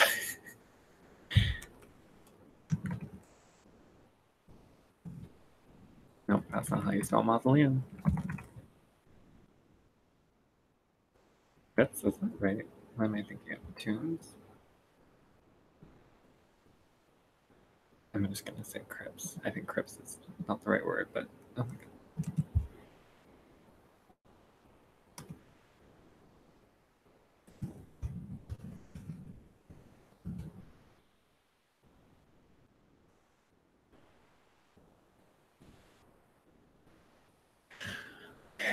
What's that up? Yeah, there's a spot that we're going to send adventurers to right there to go and get something. Uh-huh. I'm sure there was a god who fell asleep with something. Josh. Okay, so I think I'm going to add a person to the invisible temple. And this person is like a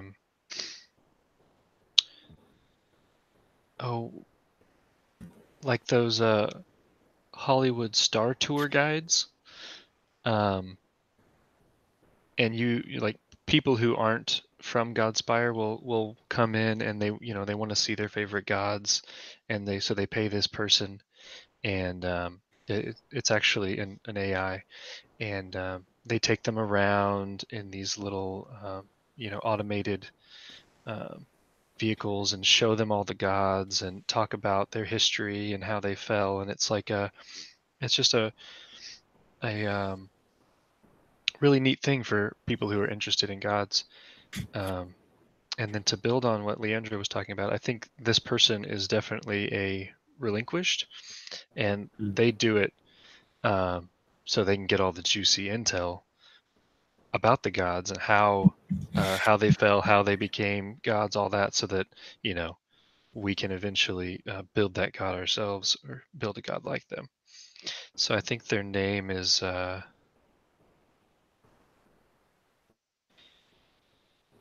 Previn. Previn's good. And let's see.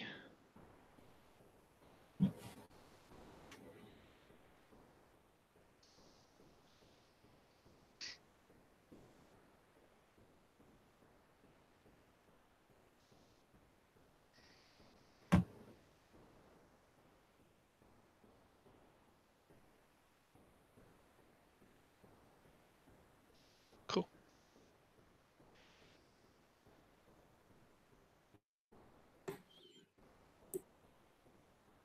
Nice. Divine recipe. Leandra. Let's see. I was gonna add a graveyard of the gods, but Darren beat me to it. All right. I want to add. I'll add a location to God's Pyre. I think that because fallen gods still get some sort of like worship or whatnot. There's still people looking for their favor, while the invisible temple is like that's one avenue, but this one is for like haughtier gods who don't want to lower themselves into running a scam. This is where like they still think they have a bit of power. So this place is like where people come to like appeal to these fallen gods who still think they got a bit of power. And think of it as like a theater, and the people who come to like appeal for the favor of these fallen gods, they basically put on a show. They basically have to audition to these gods. I think it's called the Brass Theater. And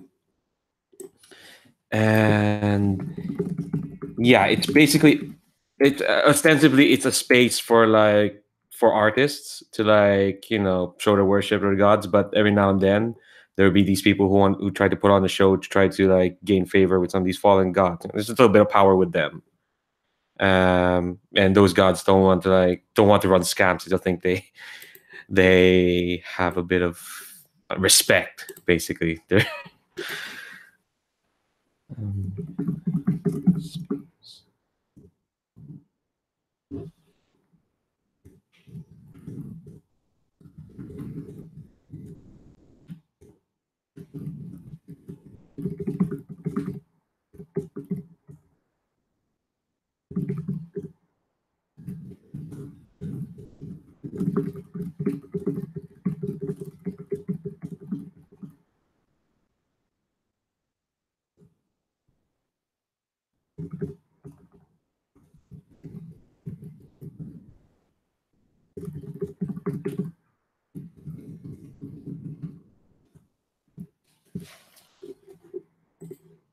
yeah.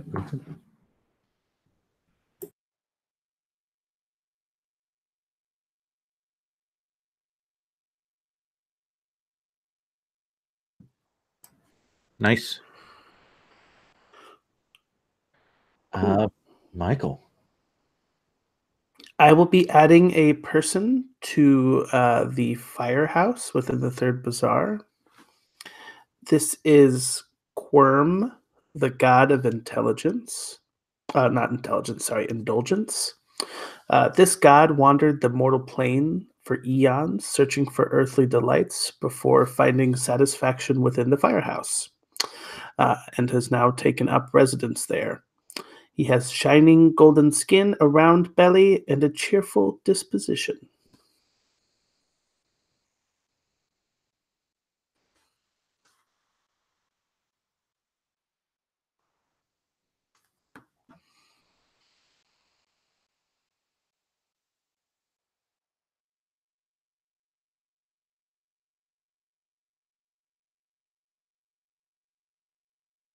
Quorum.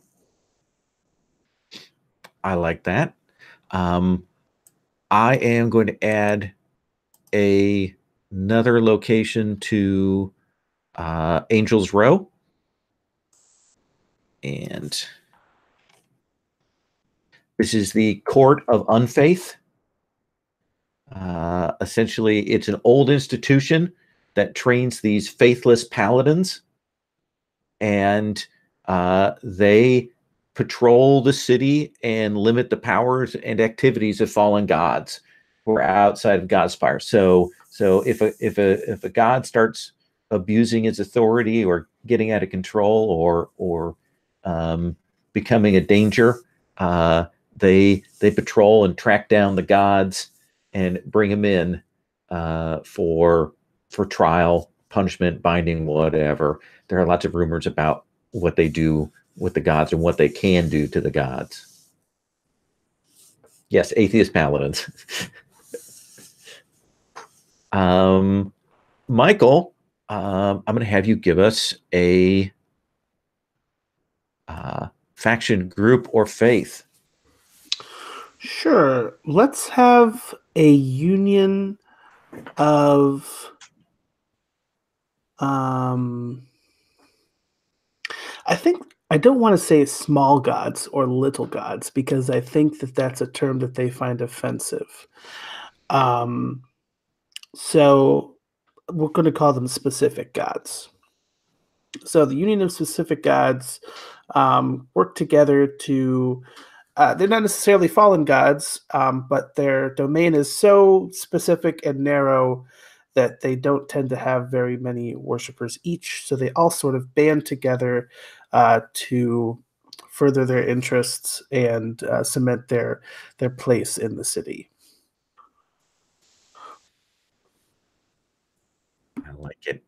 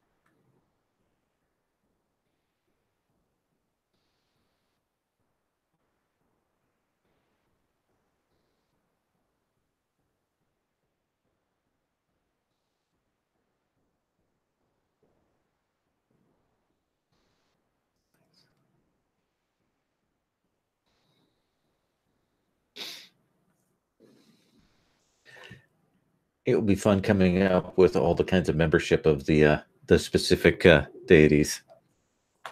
Nice. So what I typically do when everybody has gone once as the lens is we've got a little more time. So we typically do one or two, however many, open once arounds, essentially, where This gives us everybody a couple of chances to fill in things, come up with things and add them, and whatever you want, wherever you want. So we're going to do that. And Darren, we're going to start with you on that. Is there anything that you're like, oh, I couldn't fit this with these things, or there's something like a hacked tree or something that you wanted to definitely add to the timeline?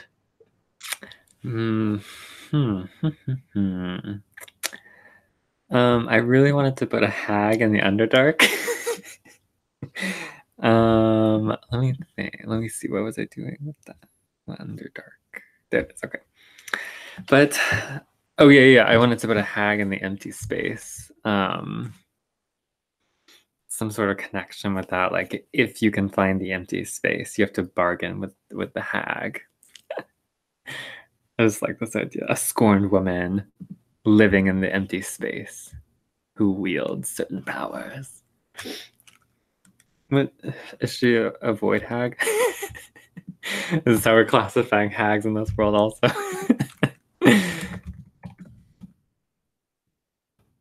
What's her name? The void hag.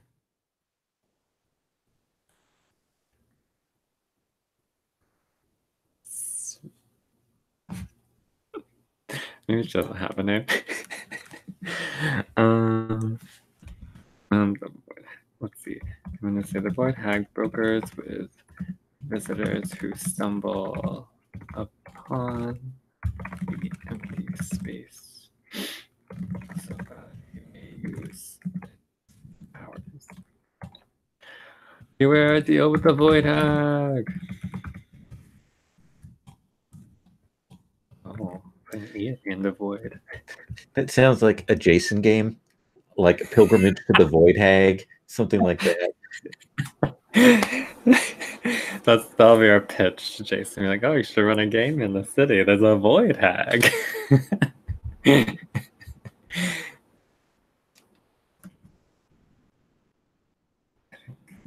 have many more ideas, but I'm good with that one for now. Then Josh, do you have something else you want to add? Yeah, I want to add. It's not really a location or a person. I guess we'll add it as a location to the wizard port, and it is a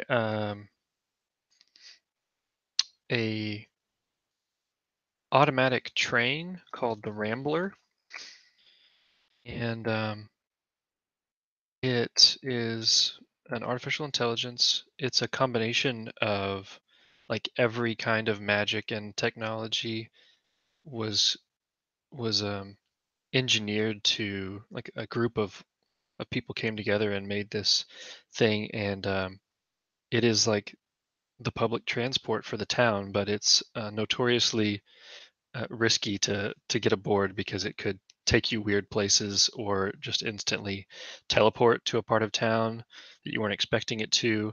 It has a schedule it runs on, but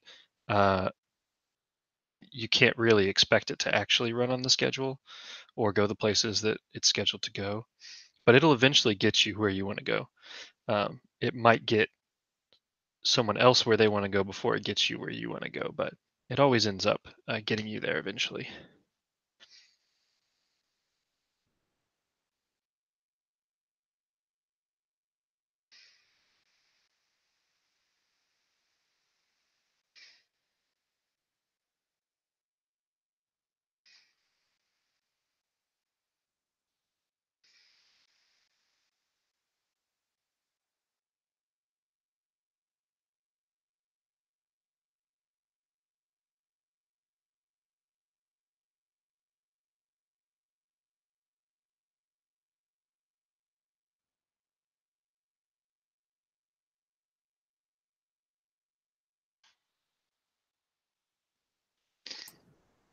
Nice. Leandro? Hold on, because I have a lot of ideas, so I need to pin one down. I kind of want to add like a small town square to Red Tooth Town. It's kind of like a gathering spot. I think the focal point, actually, you know what? Yeah, it's a small square. Its focal point is a massive tree. It's like this big, like overgrown tree that's fruiting with like. And the thing about this tree is that it's big, but it's a bit impossible in the sense that it's fruiting a lot of different flowers and fruits and whatnot on its branches and its leaves. So it's just this big explosion of color. Well, it might. I don't know. Well, it could be hacked. Who knows? It could be invented to try that out. Oh, I'm not sure what to call this tree. Let's name it something wistful. The Tower to Heaven. There we go. Let's see if you can hack that. Yeah. So that's kind of like. I wouldn't say that's a focal point of Red Tooth Town, but like that's definitely like it's a gathering place. Like maybe it was brought there by it was planted there by we'll see, but yeah, it's just there now.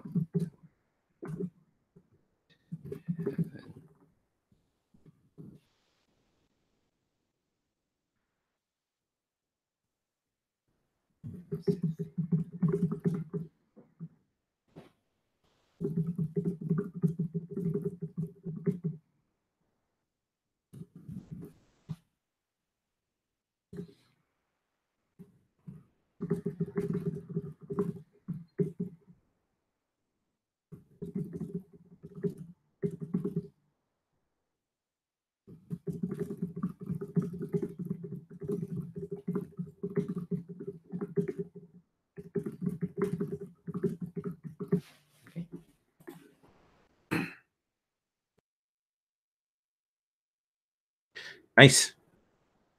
I like that as a center point. It gives us a nice visual for the neighborhood. Michael.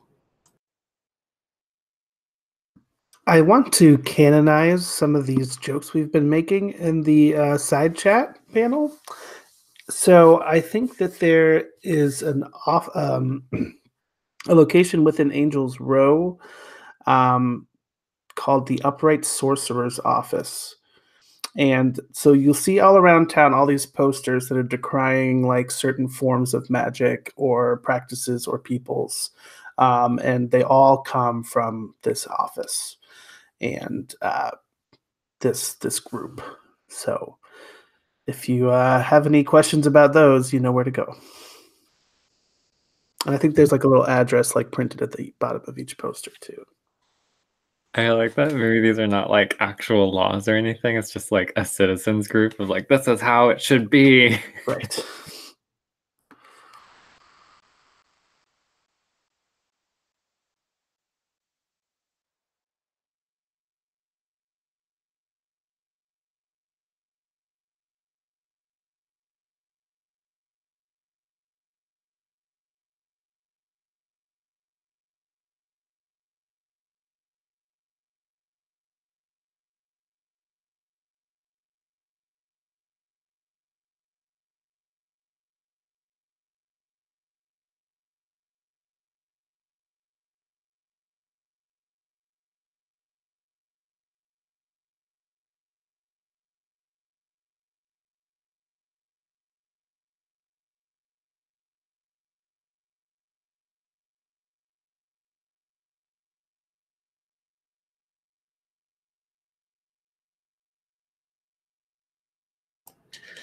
I like that the idea. Maybe there's even like a Crime Stoppers line. If you've seen suspect magic, you can contact us. Your magical message will be anonymous.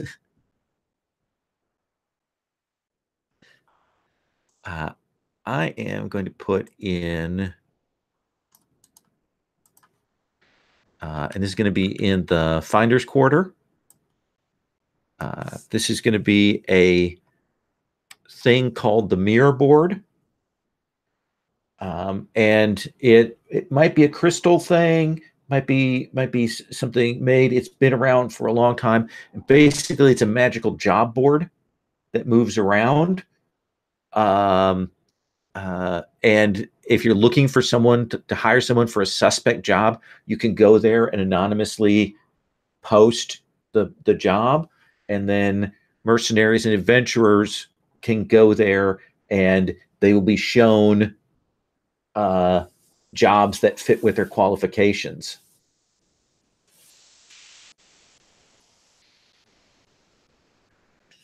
So you said it's like a mirror board, right? Yeah, I mentioned that it's like it's like a moving, probably has like feet on it, mirror board that kind of, I imagine it shuffles around the neighborhood like stealthily, and people have to go and find it to put their jobs up, or to go and find a job there.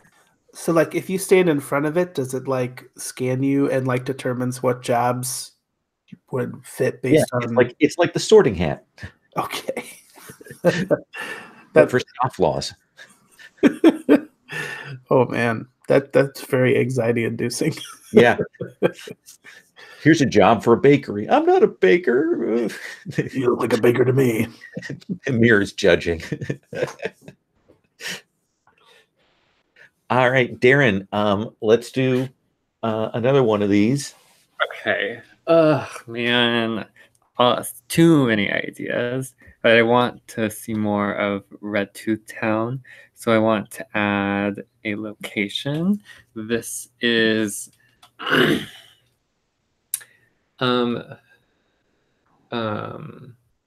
forgot all my like animal group names.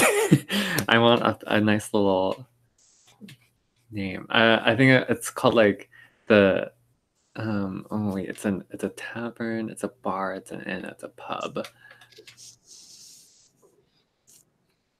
Oh, you know what? There's always like bars that are like the Rabbit's Foot, the Griffin's Beak, or something. But because these are all mostly non-humanoids, I want it to be like the Elf's Ear, called the Elf's Ear. And this is a tavern, like I said, but it's frequented by like explorers and naturalists who get together to talk about new paths they found, different like geographic features. They like to go out and like do cartography things. A little like Explorers Club. Oh, I capitalize that.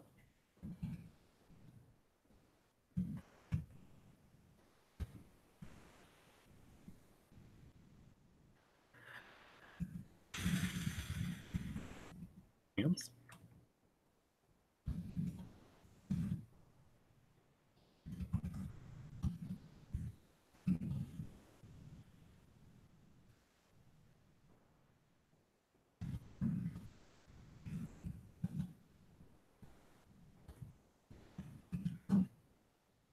There we go.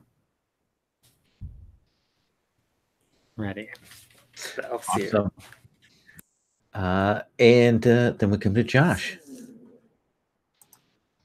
I really like the Court of Unfaith. So I'm going to add a person to that. This is called she's called Servitor Undalon, and she's a senior paladin who has bound so many gods over the years that she is pretty much a god herself, and uses their powers to trap and bind more gods. And all kinds of crazy rumors about her. She's typically reported being seen in multiple places at once. She has all these crazy powers that she calls magic, but are actually coming from these different gods that she's trapped. And so I imagine her being like this extremely intimidating presence about town, and there's all kinds of different groups who are trying to figure out if they need to try to do something about her, overstepping her bounds, that kind of thing.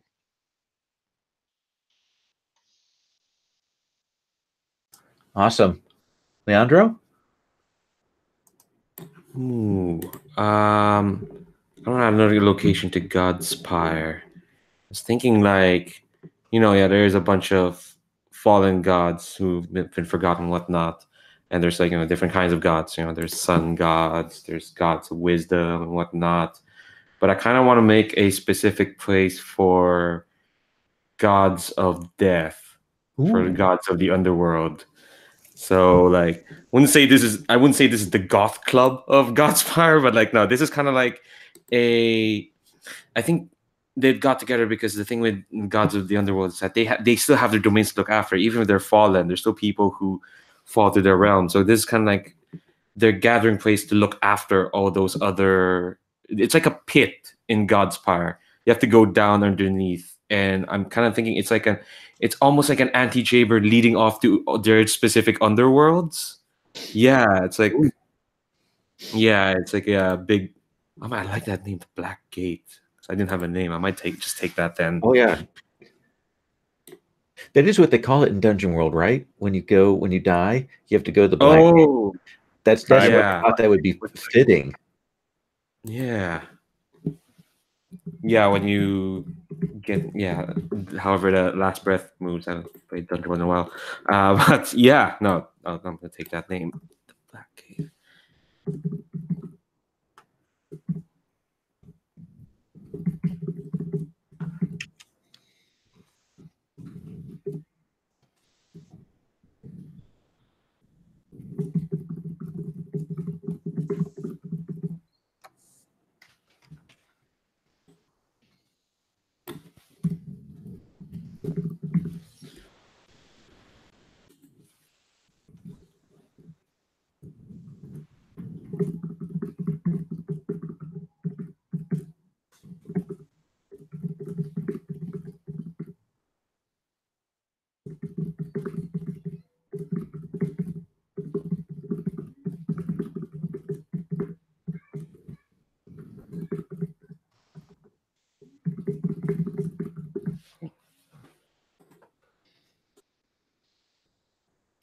Nice.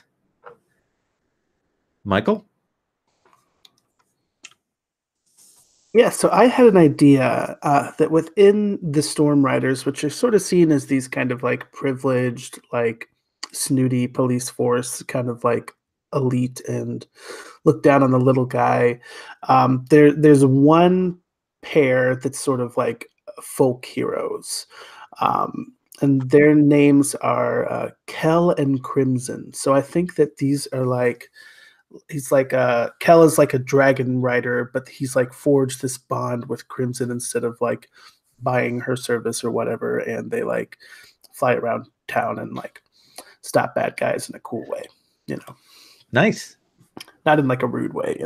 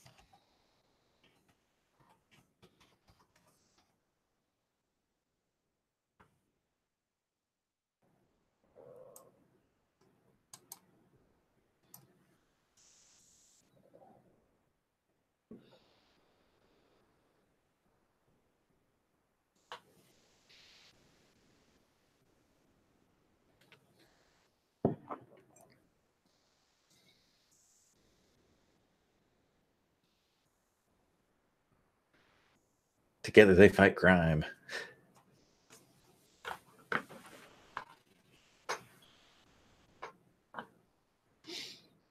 Awesome. I'm going to add a group actually down to the factions and groups. I'm going to add a group called the Haunters of the Final Hour. And they're essentially a group that believes in the sort of cyclical nature of the city and the collapse and ruin and rebirth, and they think that the city's time has come, and now it needs to be burnt down and reborn. And they work to disrupt order, create chaos, and they have these alabaster animal masks with the sort of spirals of the cycle marked on them. Their agents wear those. Let's see that Monster Heart shout out. Oh yeah. I would like to do just one more, if you guys don't mind. Do one last go through, and we'll add one more thing to our last mark on the city here. Darren, are you ready? Yes. I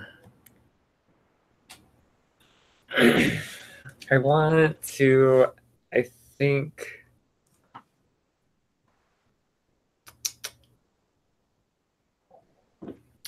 okay, yeah, I'm gonna go for it. I want to add a person to Segnova's statue.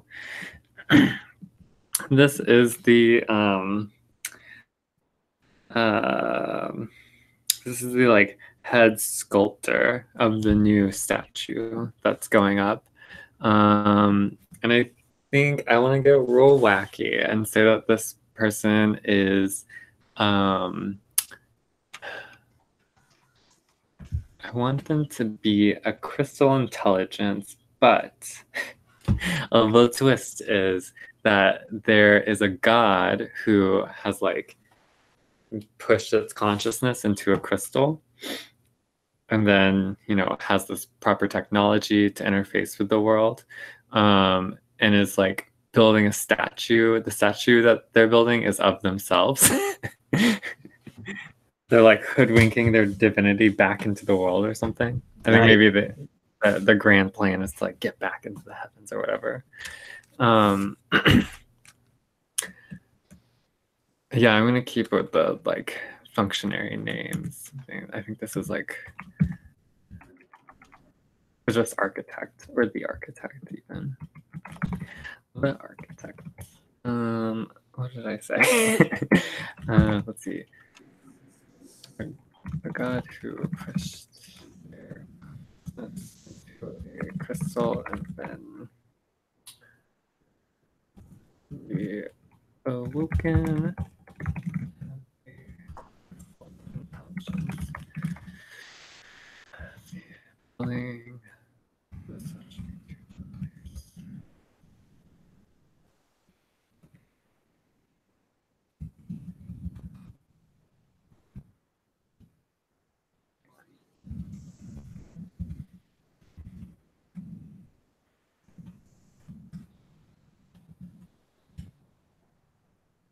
I don't know if that's how it works. I don't know if God can re-deify themselves, but they're trying.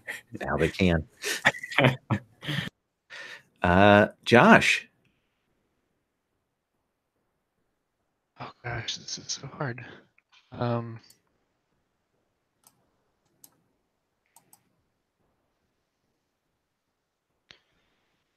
Where is it?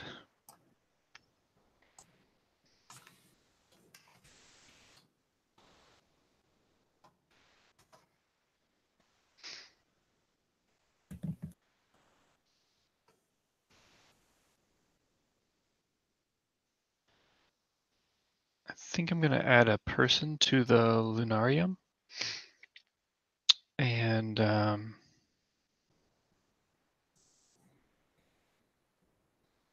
I think they are the only known instance of their race, and they came from the moon, but no one on the moon is like them. And they're kind of like a fortune teller or an oracle, and they hang out in the Lunarium and kind of maintain the portal. I imagine this is like not like some of the other magical portals, and maybe the rumor is that they made this portal in the first place, and so yeah, they're just kind of an installation in the Lunarium, and people like to hang out there. I imagine there's like a nice place to sit, get a drink or whatever, while you're waiting for people to show up or whatever to go through the portal, and they're just always there. Neat. So think of a name for call them the Interstellar.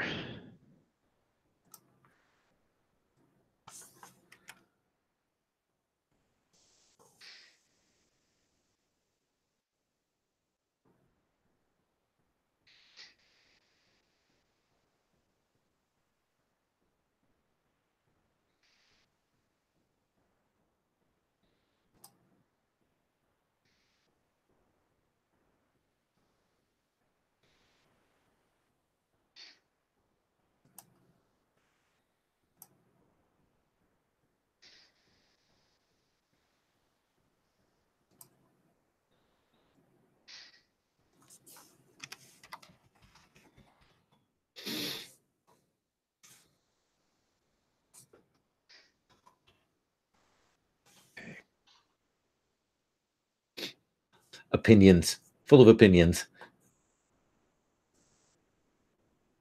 Leandro.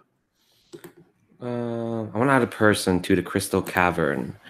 I think this person is the first successful instance of unlocking crystalline intelligence. So they're kind of almost like the first of their kind. And they've been around for a while since then. But they're kind of important to the Crystal Cavern because, you know, they were the first. And part of when these crystals, they kind of retain a lot of where they've been and what they are. So they have a lot of memories of places that they kind of don't know where they came from. So they're trying to sort that out in their head all the time. That's why they're important to Crystal Cavern. And of course, because they're the first, they're kind of almost like a pet to the Crystal Cavern.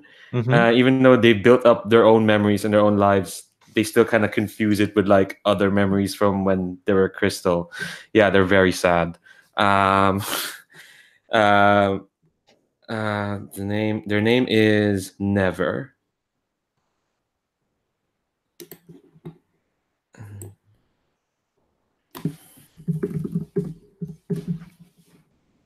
Someday they just want to find out who they are. Nice.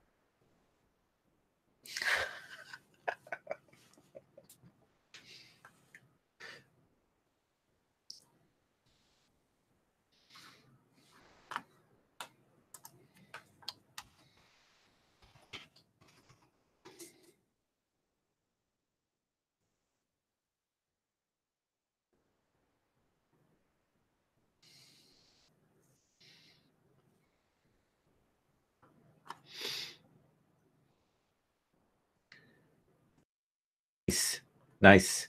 Michael. I have a person for the Brass Theater.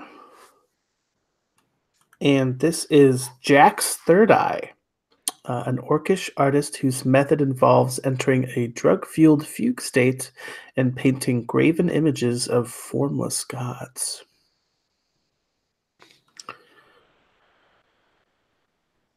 Yep.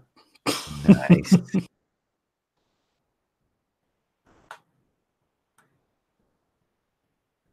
That's awesome. And of course, we've already got the drugs of memories that are out there on the table as well. All right, I am going to add to the wizard port. I'm going to add one more location. And see if I can copy this, my little text thing here.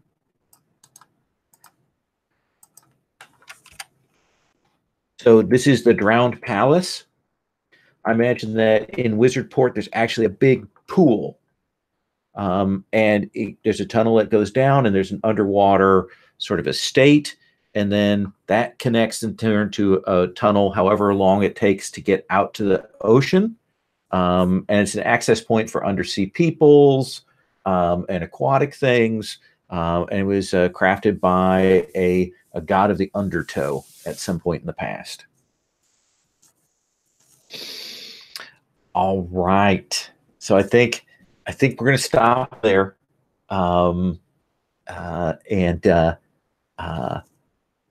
So that's pretty cool. That's pretty neat. Let's take a moment to do things that you dug, things that you want to do a shout out to.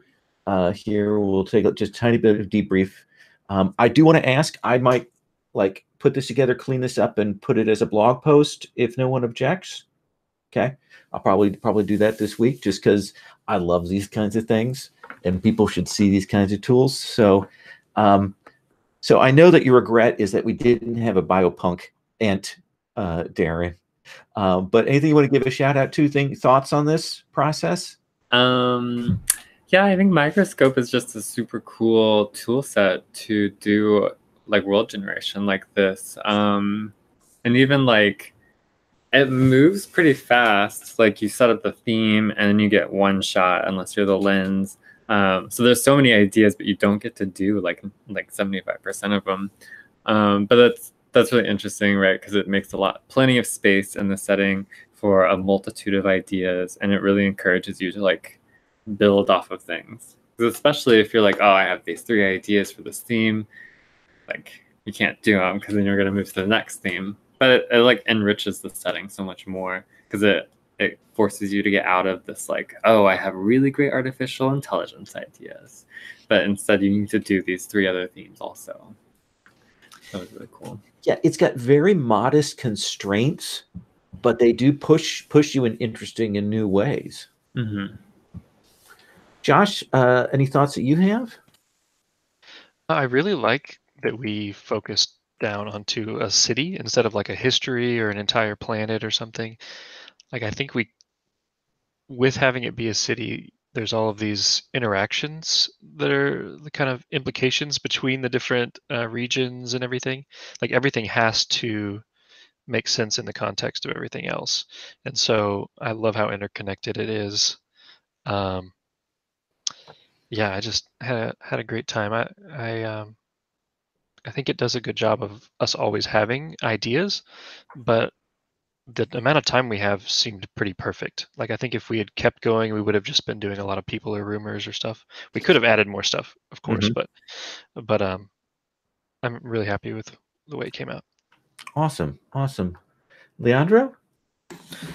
Yeah, like I think I basically was echo what they said. I like very much that this is my first time playing Microscope of this sort, and what I've always, because I've only heard of it like fairly recently, so I'm always wondered what's a formalized idea world building is, and this is pretty much like this is kind of like my go-to example now, because this flowed very well, and I think it helped as well that everyone was just willing to like not just contribute a lot of cool ideas but build on other people's ideas, and that's why this worked really well. Because I mean, shout outs to y'all are very like generous and like like, oh my god, that was a cool idea, and it's like, all right, let's add some new stuff that'll make this idea even better. So and I think definitely like, I mean, it helped that the structure was there too, so that we almost had to do that, but it's so much better when everyone is like just really bought in and willing to go for it. Awesome. Michael?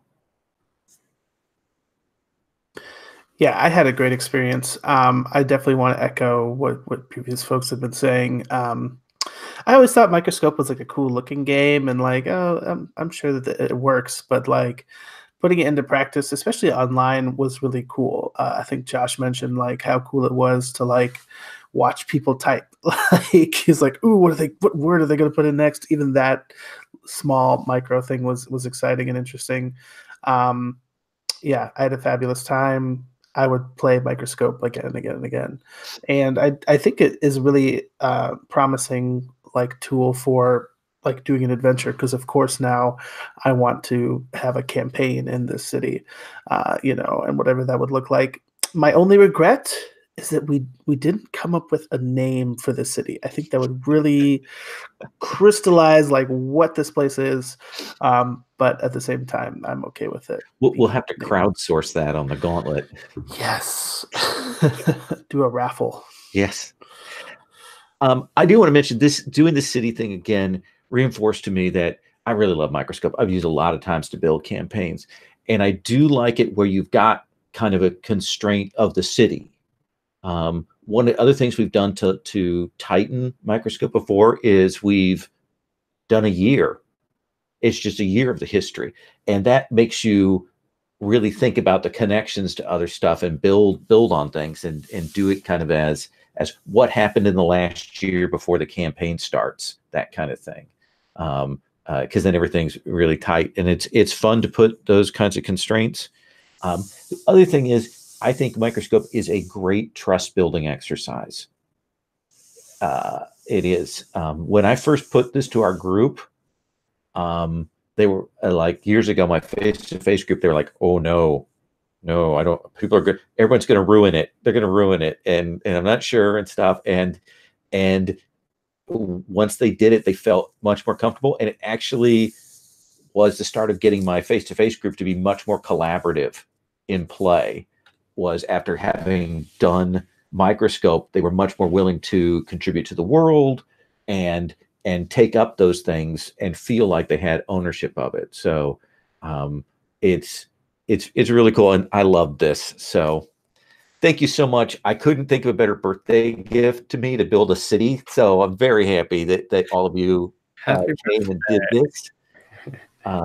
Michael, thank you very much. I had somebody drop last minute, and Michael popped up and was able to come in at the last minute. I really appreciate you making time out of your day for that. So I'm going to stop the recording, but I will post this up this week. And I thank you so much for doing this. It's great to play with all of you. And I hope you have a great rest of your Saturday. I hope it isn't like stacked up like Darren's Friday was. I finally get to rest. Get to rest. Okay. Good. Awesome. Have a good weekend, everybody. Great playing with you.